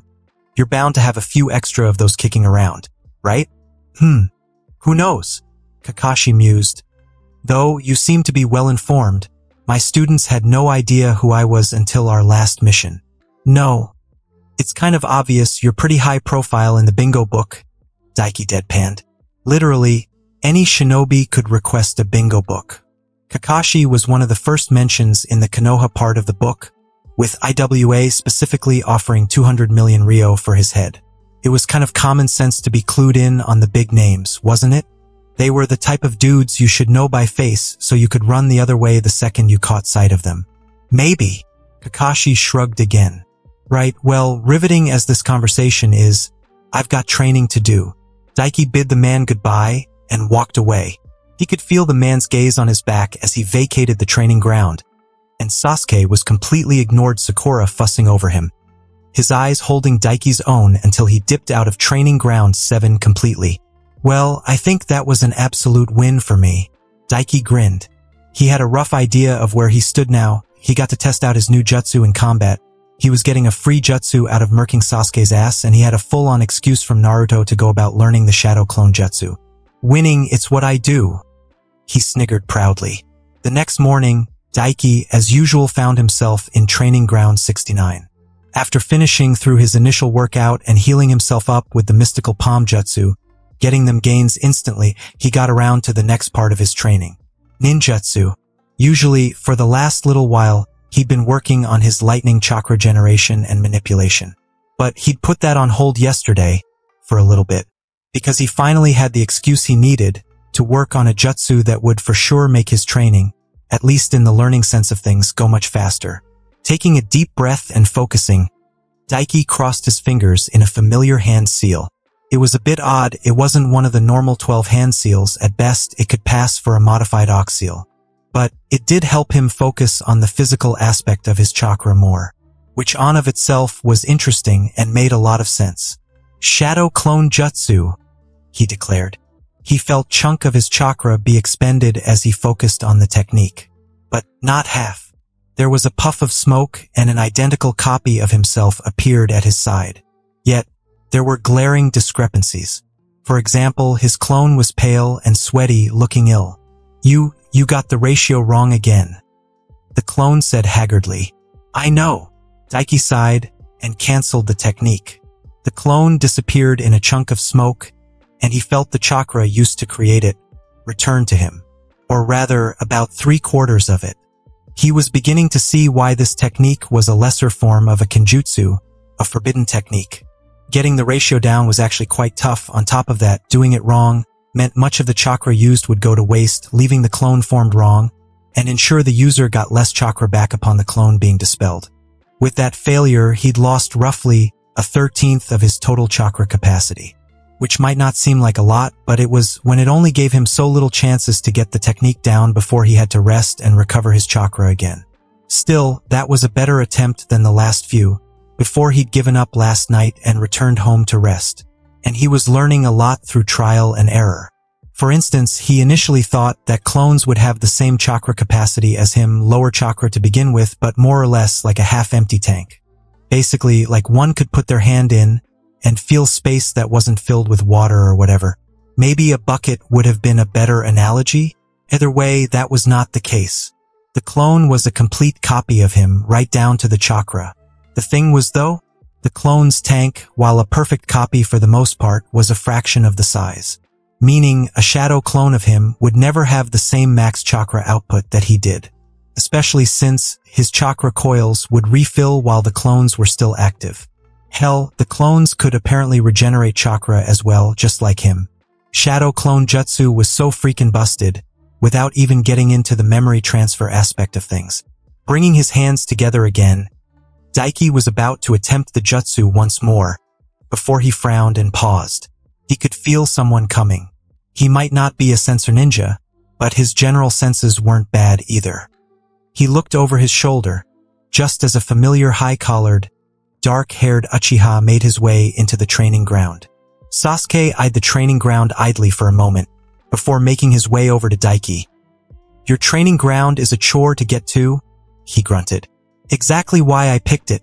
I don't have a family compound to train in so people don't disturb me. Daiki retorted, turning around to face the boy. Sasuke pursed his lips, before nodded. Sound logic? He replied. I imagine two idiots not bothering you constantly also helps with training. Wish I could say the same. You're not wrong, Daiki agreed. Honestly, as big a help a Jonin sensei would be to my training, having to have those two former teammates of mine along as well would make my progress slower than it is now. I'm sure I'm better off really. Hell, not getting a Jonin sensei leading to his current situation was probably the best thing that ever happened to him. It's easy to see, with how much stronger you've gotten. Sasuke nodded. Wish I could say the same. Well, Naruto's not dead weight at least, unlike Ami and Suzuki were. They were pathetic, Daiki pointed out. Sasuke snorted. I notice you didn't mention Sakura not being dead weight, he responded. That was because he couldn't.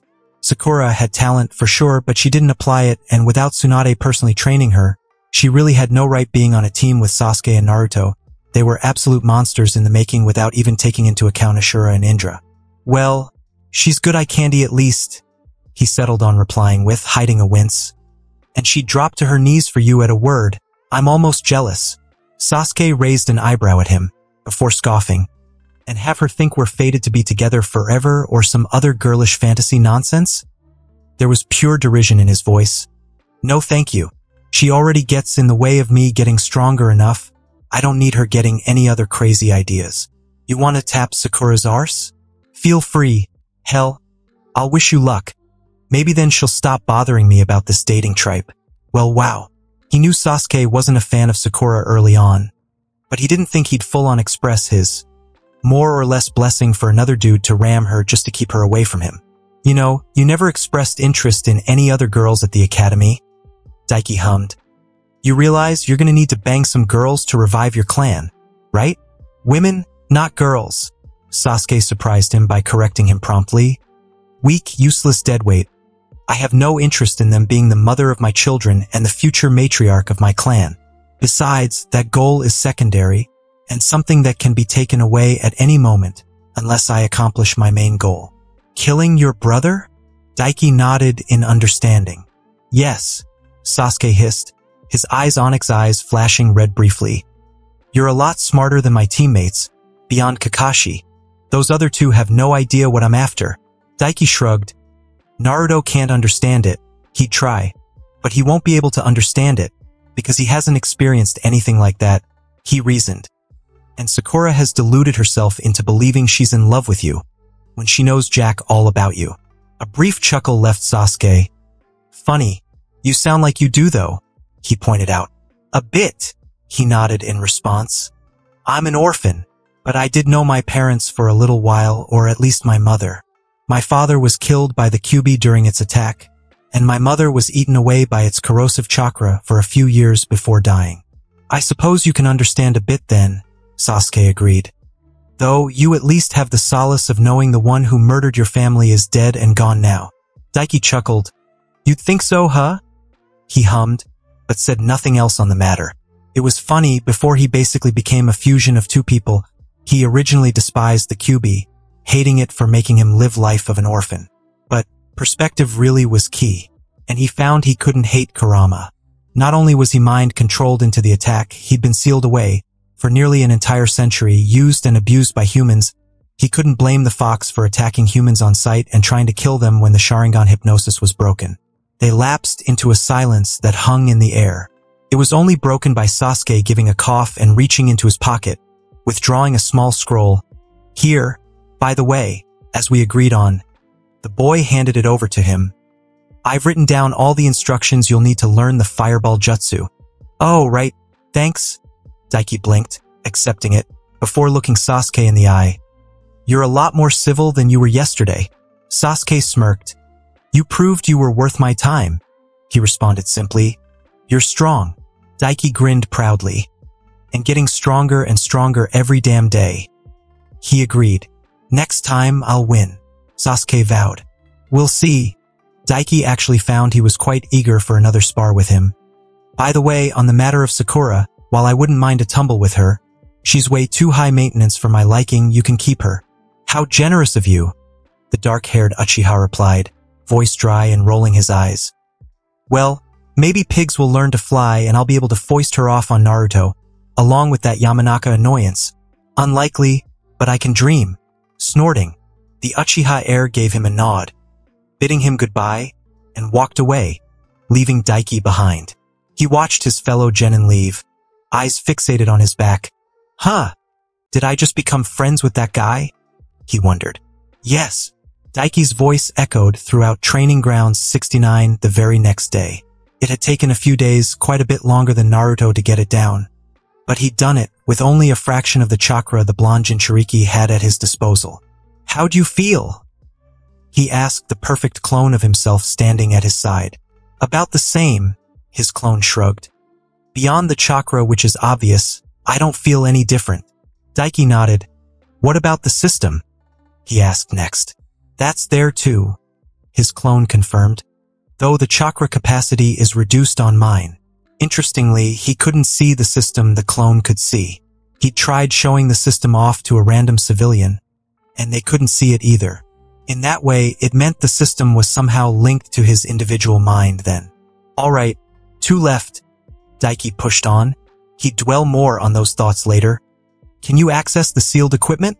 When one created a clone, any equipment they had on them was generally cloned as well.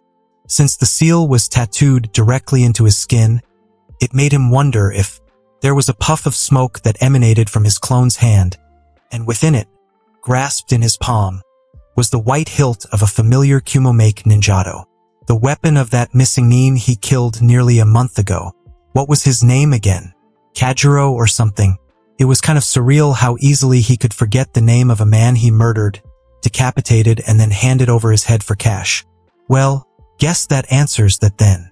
Daiki blinked. That would be incredibly useful in the future. Only one left then. His clone agreed, before erupting into smoke as he dispelled himself. As soon as the clone was gone, a rush of memories swept through Daiki's head, all from the perspective of his clone. He could see in his mind's eyes the status screen from another perspective, the have chakra capacity, the feel of the ninjato in his palm. It was actually a bit disorienting. I shouldn't abuse this too much right now and recycle the clones every hour or so at most. He mused. He had to remember he didn't have an innate Jinchuriki/Uzumaki combo healing factor, or anything even close to that. Yet, I can work with that. He grinned, bringing his fingers into the cross-shaped hand seal once again and shouting, Shadow Clone Jutsu! Time to get down to the grind, right and proper, time to crinkle those leaves. Daiki sighed, the sizzling of cooking meat sounding in his ears as he leaned back against the comfortable seating behind him. It was soft and comfortable, a balm for his aching muscles. For the most part, after training, he could heal his muscles right up to tip-top shape, more or less, gaining instant muscle increases. His muscles still felt the fatigue though, and through constant punishment, Phantom rips in the muscles themselves. He had to admit, the seating inside the booths of Yakiniku-Q felt absolutely heavenly compared to his piece of crap couch. I should look into getting enough cash to move to a better place or at least get better furniture. He mused to himself that would involve going on more missions to raise the money though.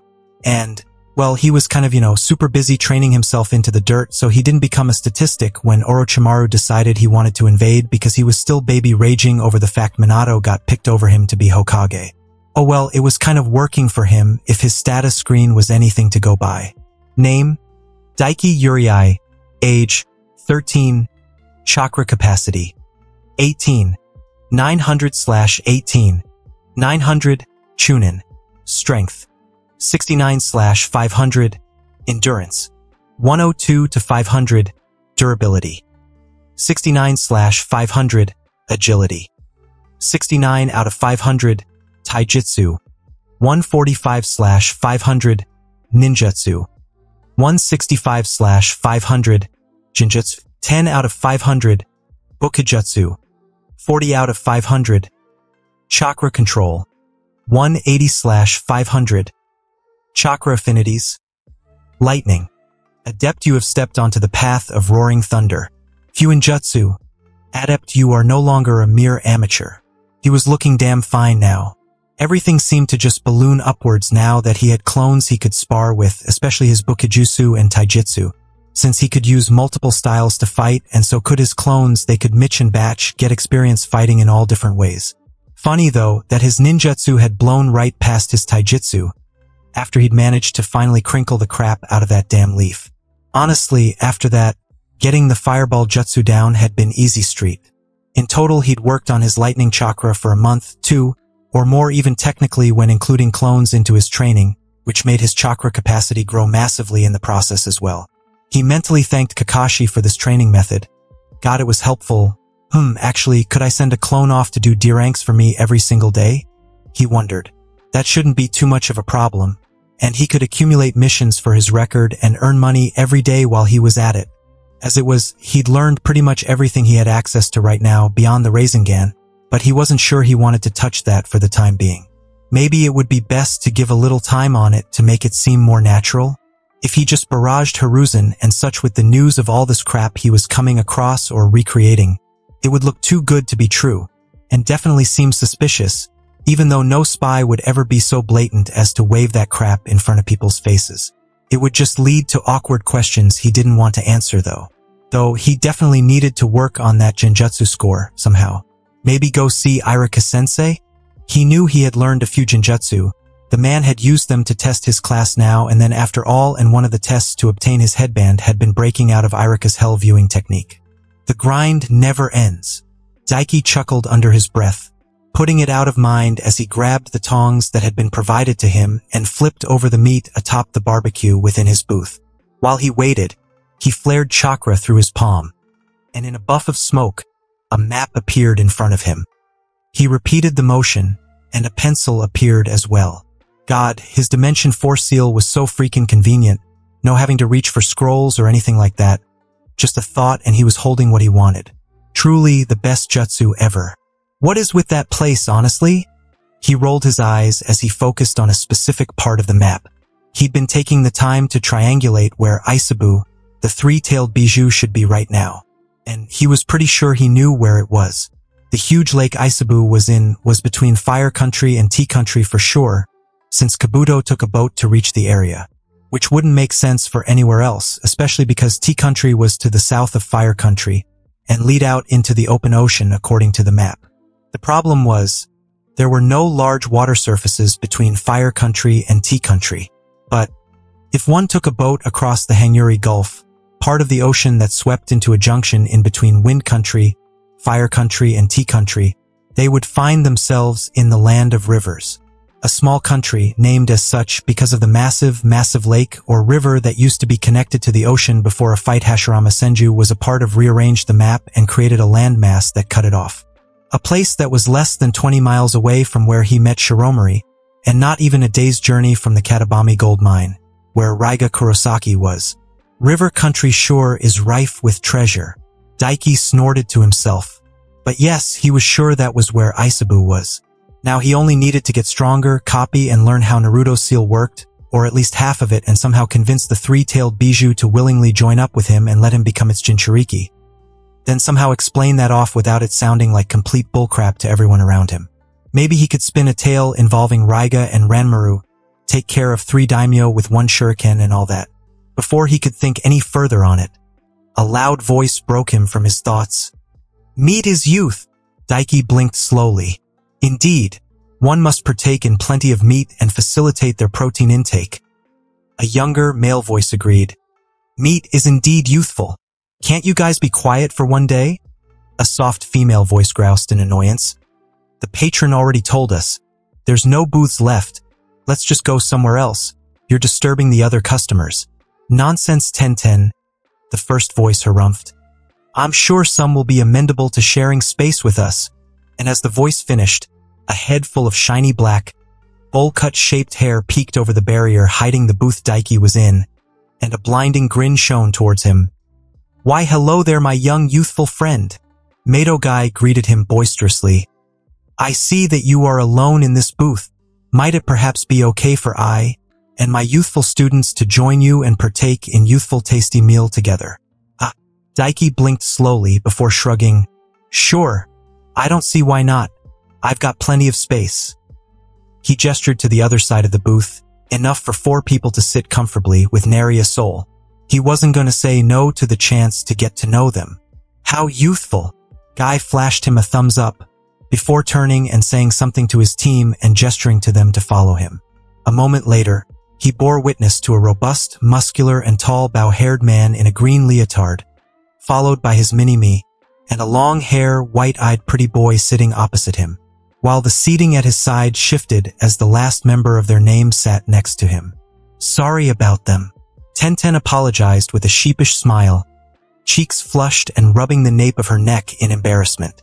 Don't worry about it, he waved her apology off. I had plenty of space, as you can see. Looking at her, he had to admit, Tenten was quite the looker.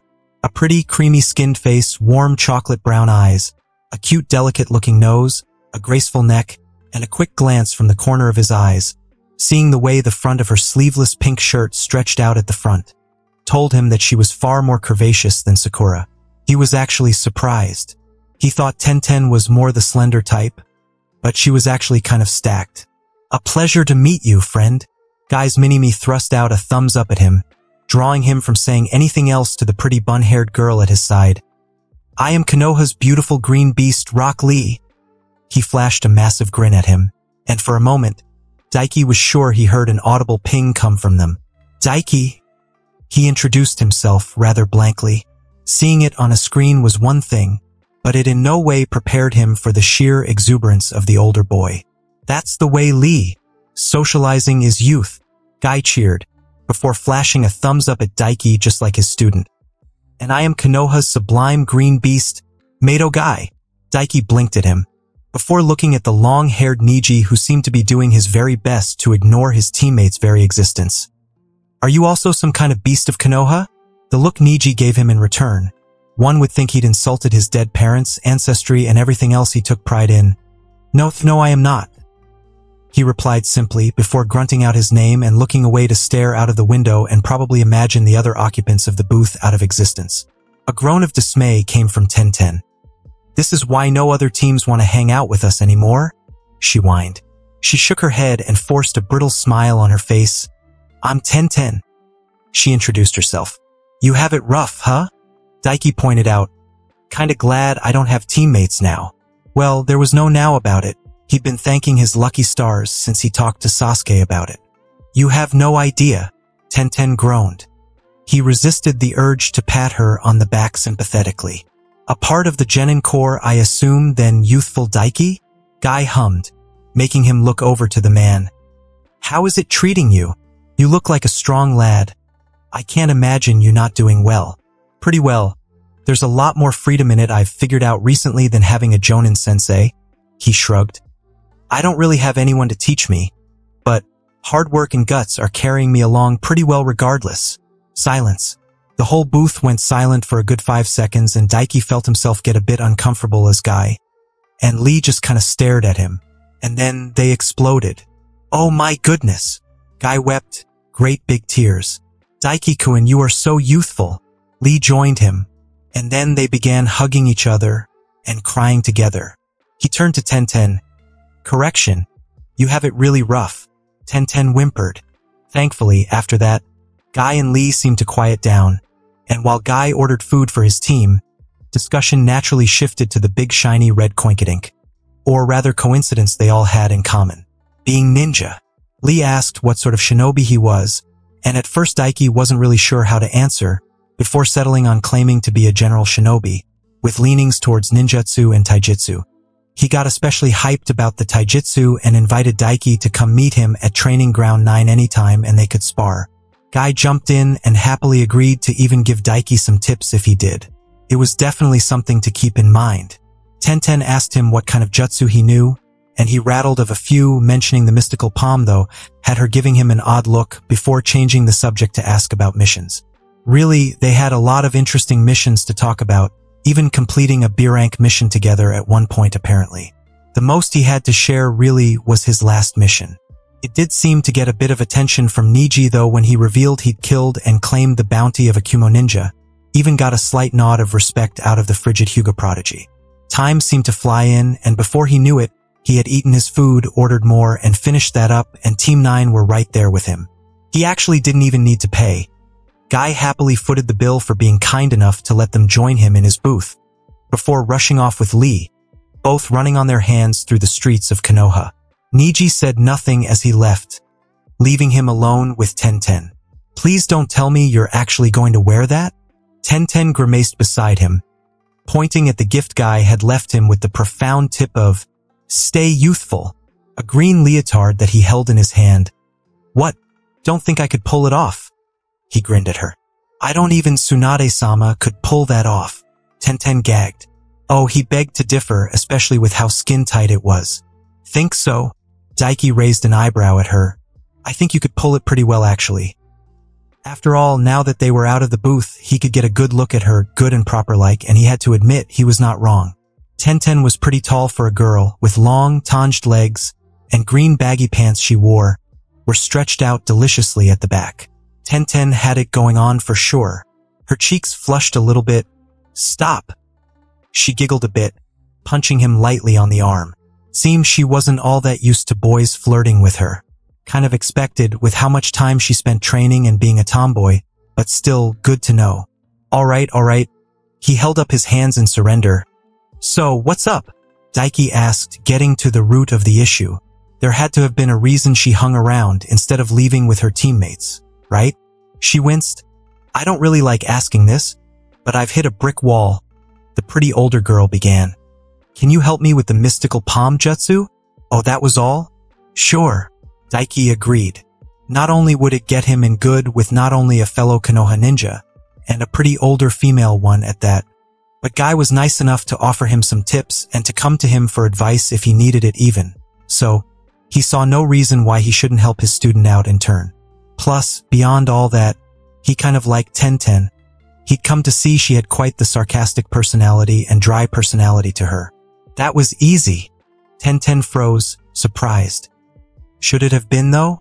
We hit it off with pretty well, right? He pointed out. Anyway, you can generally find me in Training Ground 69 when I'm not busy with missions or the like. Oh, okay Desh. Ten began responding before freezing and giving him a deadpan look. Why do I feel like you chose that specific number of Training Ground just for the number alone? His lips twitched into a switch. Because you've got brains to go with that beauty? He winked.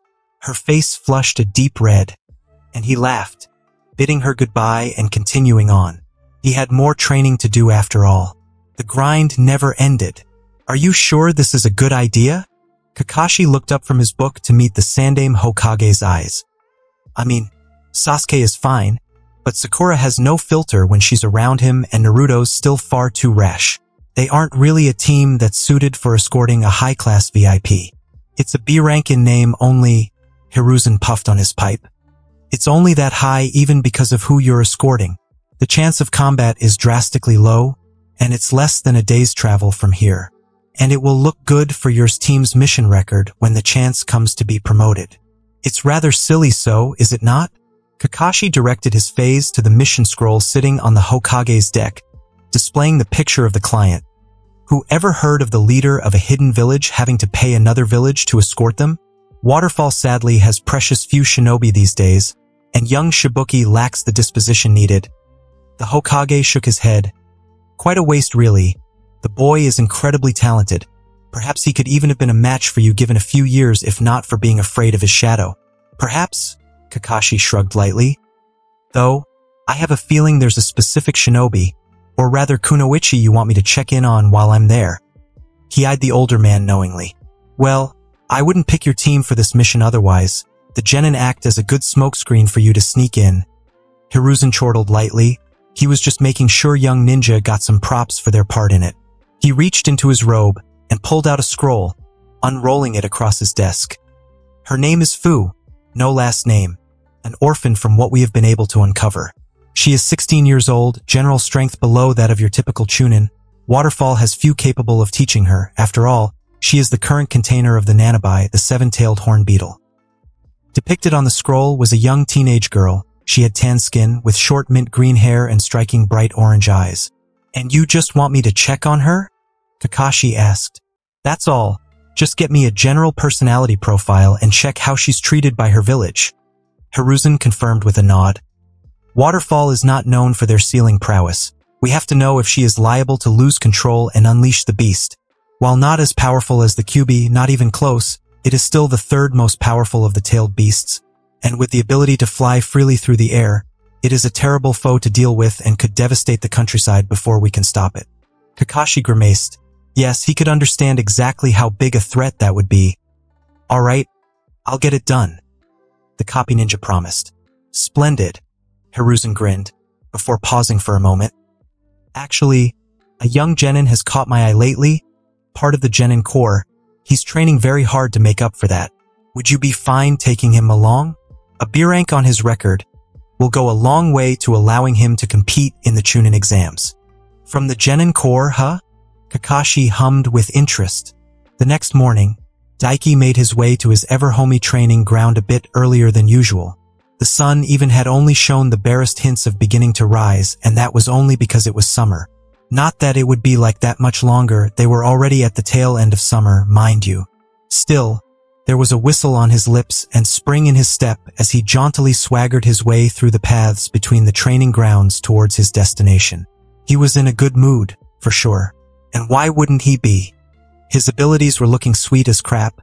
He had an Uchiha who plopped his ass in his training ground occasionally to challenge him to spars, and even now would have a cute older girl coming to him for assistance and letting him endear himself to her. And on top of all that, he had a rough plan of action for the future. Really, everything was coming up Daiki. This was the age of the great Daiki. Abruptly, The great Daiki paused just outside of Training Ground 7 and stared. A somewhat short girl, just around 5 feet tall, stood hiding behind a tree. Short, midnight blue hair, and porcelain skin, dressed in a large, baggy white jacket and a pair of dark blue shinobi pants. Hinata Hyuga was peering around a tree, stealthily, bending out just a bit to look into the training ground. Well, at the very least, he could see for himself that like the tree she was hiding behind, with her bent over like that, he could see Hinata had quite the trunk of her own. Why the hell doesn't she just use her Byakugan? He couldn't help but wonder. This was precious time in which she could be training. She could at least be training her Jujutsu and expending chakra constantly to increase her capacity if she was going to waste time spying on Naruto. Truly a plebeian to the great grind set. Honestly, watching her waste her time like that made his skin crawl a bit. She was a damn kunoichi, for crying out loud. How long had she even been there? He couldn't believe how wasteful that was. Why come to the training grounds this early just to spy on a crush, yet never even approach them? If she was at least using her Byakugan to do it, he could let it slide because at least some gains would be getting made. Hinata was almost as much of a disappointment in the ninja arts as Sakura and Ino, only wasn't, because she had superior training than them from her clan. But considering Hinata was the oldest of his graduating class, well, the disappointment only grew. Come to think of it, besides Daiki himself, Naruto was the youngest of their graduating class. Did that make Hinata an era type? Probably not. She had the body for it and the background, but she lacked the mindset. Silly Hinata. If she worked up the nerve and era-ed Naruto, he would have been eating out of the palm of her hand. Speaking of Naruto, Daiki was curious as to what kind of grind the boy was up to. He made his way over to Hinata, light on his feet, and she didn't even notice him coming. Truly, she wasted her jujutsu. He stopped behind her and peeked over her head into the training ground. Yep, there was Naruto. He had divested his usual orange jacket, leaving him in just his orange pants, sandals, and mesh shirt, and was currently in the process of push-ups, his face caked in sweat, and a small puddle having formed beneath him. And off to the side, he could see all 3 of the training posts typical of one of the Konoha training grounds. Daiki nodded in approval. It was suboptimal of a grind, but he was grinding away for sure. And he supposed with his innate healing factor, being an Uzumaki and Jinchuriki, he was gaining mightily regardless of how poorly his grind was. So, stalking Naruto again, Hinata? Daiki pulled his head back around the tree and asked from behind her. Hinata gave a small startled eep and whirled around, face flushing a bright red. Daiki-san, she stuttered. I am indeed Daiki, he agreed with a nod. Why not go just talk to him instead of wasting time like this? He got straight to the point of the issue. Hinata just stared at him for a moment before swallowing heavily. I can't. You're never gonna get him if you act like this. He couldn't help but roll his eyes. Naruto ended up with plenty of girls after him, even what amounted to the leader of an entire country wanting him to impregnate her. Nice going, Naruto. He couldn't help but mentally praise the future Naruto. The current Naruto was thoughtless and ignorant, but he'd grow into himself well for sure. What do you mean? Hinata asked shyly, poking her fingers together. You know what I mean, let's not jump around the issue. He rolled his eyes. And as you are right now, you aren't right for him either. What she wanted wasn't a role she could fulfill. She didn't have the strength or mental fortitude to be a partner for Naruto and support him. Freaking hell, she couldn't approach him for a conversation. A hurt expression flashed on her face. I see. Hinata looked down. His chest stung at the expression, and how defeated she looked, and he realized what situation he was in right now. He just kind of approached a lone girl who was watching over the target of her affections and started lambasting her. Now he just felt bad, since she really was just a genuinely nice girl. Thankfully, he could fix that. Hinata yelped as he wrapped an arm around her waist and heaved her up into the air and over his shoulder. Despite that dump truck she had on her, she was light as a feather, and with her pressed up against him like this, he could get a feel for her chest. She was just as stacked as Tenten, maybe a bit more actually. She would come across as even more voluptuous, he supposed, since she was that much shorter than Tenten. What are you doing, Daiki-san? Hinata spluttered. Turning on his heel, Daiki resumed his trek towards the ever-welcoming training ground 69. I felt bad with how sad you looked, he shrugged. So, I'll help you out. You want to be closer to Naruto, right? I can make that happen. Why you can? Any hesitancy in her left and she gaped at him, white eyes wide. But he heard the hopefulness in her voice. She swallowed quickly and shook her head. You don't need to do that. He ignored what she said. What time do you usually meet your team? He asked instead. 9. Hinata replied. Plenty enough time. It was only just after 5 in the morning right now. Good enough. He nodded. Also, don't worry about feeling indebted or something or like I'm going out of my way. I'll be getting something out of this as well. You will. Hinata blinked. Damn right he would. There were 2 things he needed to do with her to help her achieve femme fatale era status. 1. Get her confident in her body and rid her of the shyness, something he already had an idea for.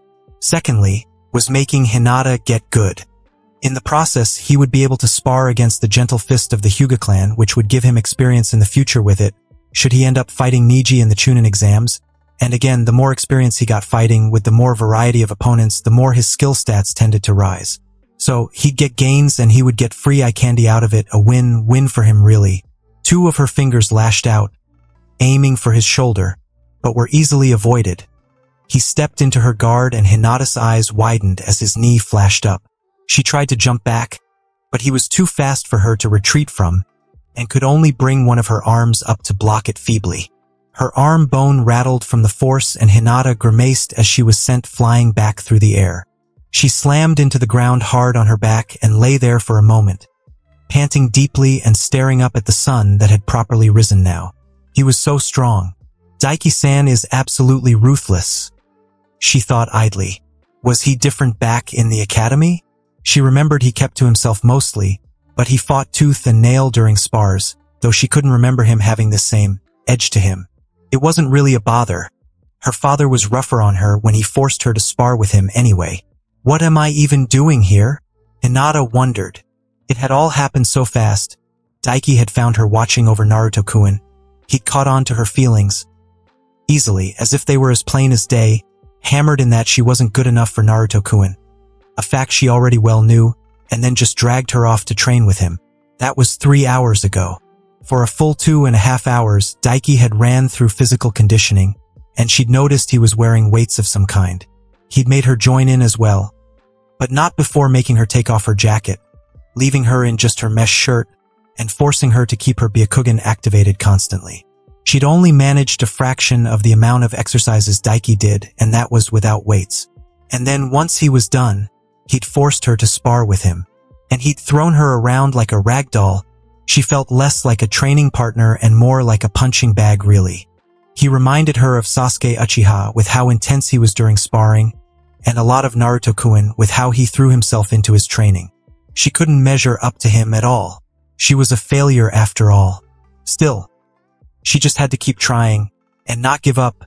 She'd get there eventually, even with how untalented she was, right? A shadow was cast over her suddenly, and Daiki's face stared down at her from above. He stared down into her eyes, before his gaze trailed down to her chest. On reflex, Hinata's arms came up to cover her chest, with how much she'd grown recently. Her obscene melons bulged out the front of her mesh armor quite plainly, and with the way they stretched it out, if one looked closely, they would be able to see quite a lot of her chest through the mesh. Is this really necessary? Hinata couldn't help but ask, face flushing in embarrassment. She'd asked why he made her take off her jacket before and leaving her in just her mesh armor. But he'd just told her to do it and not question him, that it was needed. So far, all she knew was that she'd been jumping around a lot with the fat on her chest bouncing around noticeably. If only she were slender like Sakura-san, a proper cute girl, she wouldn't have this issue. The few times she'd seen Sakura-san in mesh armor alone, her chest didn't bulge the mesh out obscenely like her own chest did. Course it is, Daiki shrugged with a grin. You're way too shy. It's kind of annoying actually. You need to be more comfortable in your body, so the best way is to show it off a bit, and sparring at the same time makes sure you're growing stronger while you do. Respect the grind, Hinata. He lifted his hand and waggled his finger at her as if giving her a stern lecture. Well, it kind of made sense, she supposed. She admitted, if only to herself, she'd forgot her state of dress when the sparring began and had to put all her thoughts into making sure Daiki didn't smash her into paste. Though, she still didn't understand fully what he meant by the grind. She assumed it had something to do with training, especially because he kept paraphrasing the words gains, which obviously was some form of slang for gaining more strength. Looks like you're done now, though, he mused and sat down beside her. Well, 3 hours of conditioning and sparring isn't bad. I doubt Sakura or Ino could last even a third as long as you, so good on you, I suppose. Yet, despite the fact that he was sweating quite noticeably, Daiki looked like he was still raring to go, and that was while wearing those weights of his. Still, a small rush of pride ran through her at his light praise. It may have been petty of her, but she felt good at being praised at being better at something than Sakura-san, the girl who held all of Naruto-kun's attention. Too bad, his plan would never work. He was missing one crucial thing that seemed to fly over his head in regards to her. I understand what you're trying to do. Hinata pushed herself up into a sitting position beside him. But it won't work. Pretty sure it will, he refuted confidently, without hesitation. How she wished she could have that same confidence he seemed to have. She envied that. She giggled lightly. It won't. She still had to insist. Thank you for trying, it does mean a lot. But you can't be confident in something that has no worth. My body isn't as attractive as Sakura-san's, so there's no way I can compete with her for Naruto-kun's affection. She had made her peace with that back in the academy. She knew she would never get Naruto-kun to herself, but she still couldn't resist watching over him training. Never giving up and trying to emulate that, he inspired her to keep going. Still, it meant a lot that Daiki was trying to help her regardless, even though he blatantly pointed out himself how impossible it was for her to achieve what she wanted. And that concludes this episode. If you enjoyed it, I'd seriously love it if you guys could leave a like on the video, as it genuinely helps out so much, and it keeps me going, plus it takes only 1 second. That said, have a wonderful day. See you in the next one.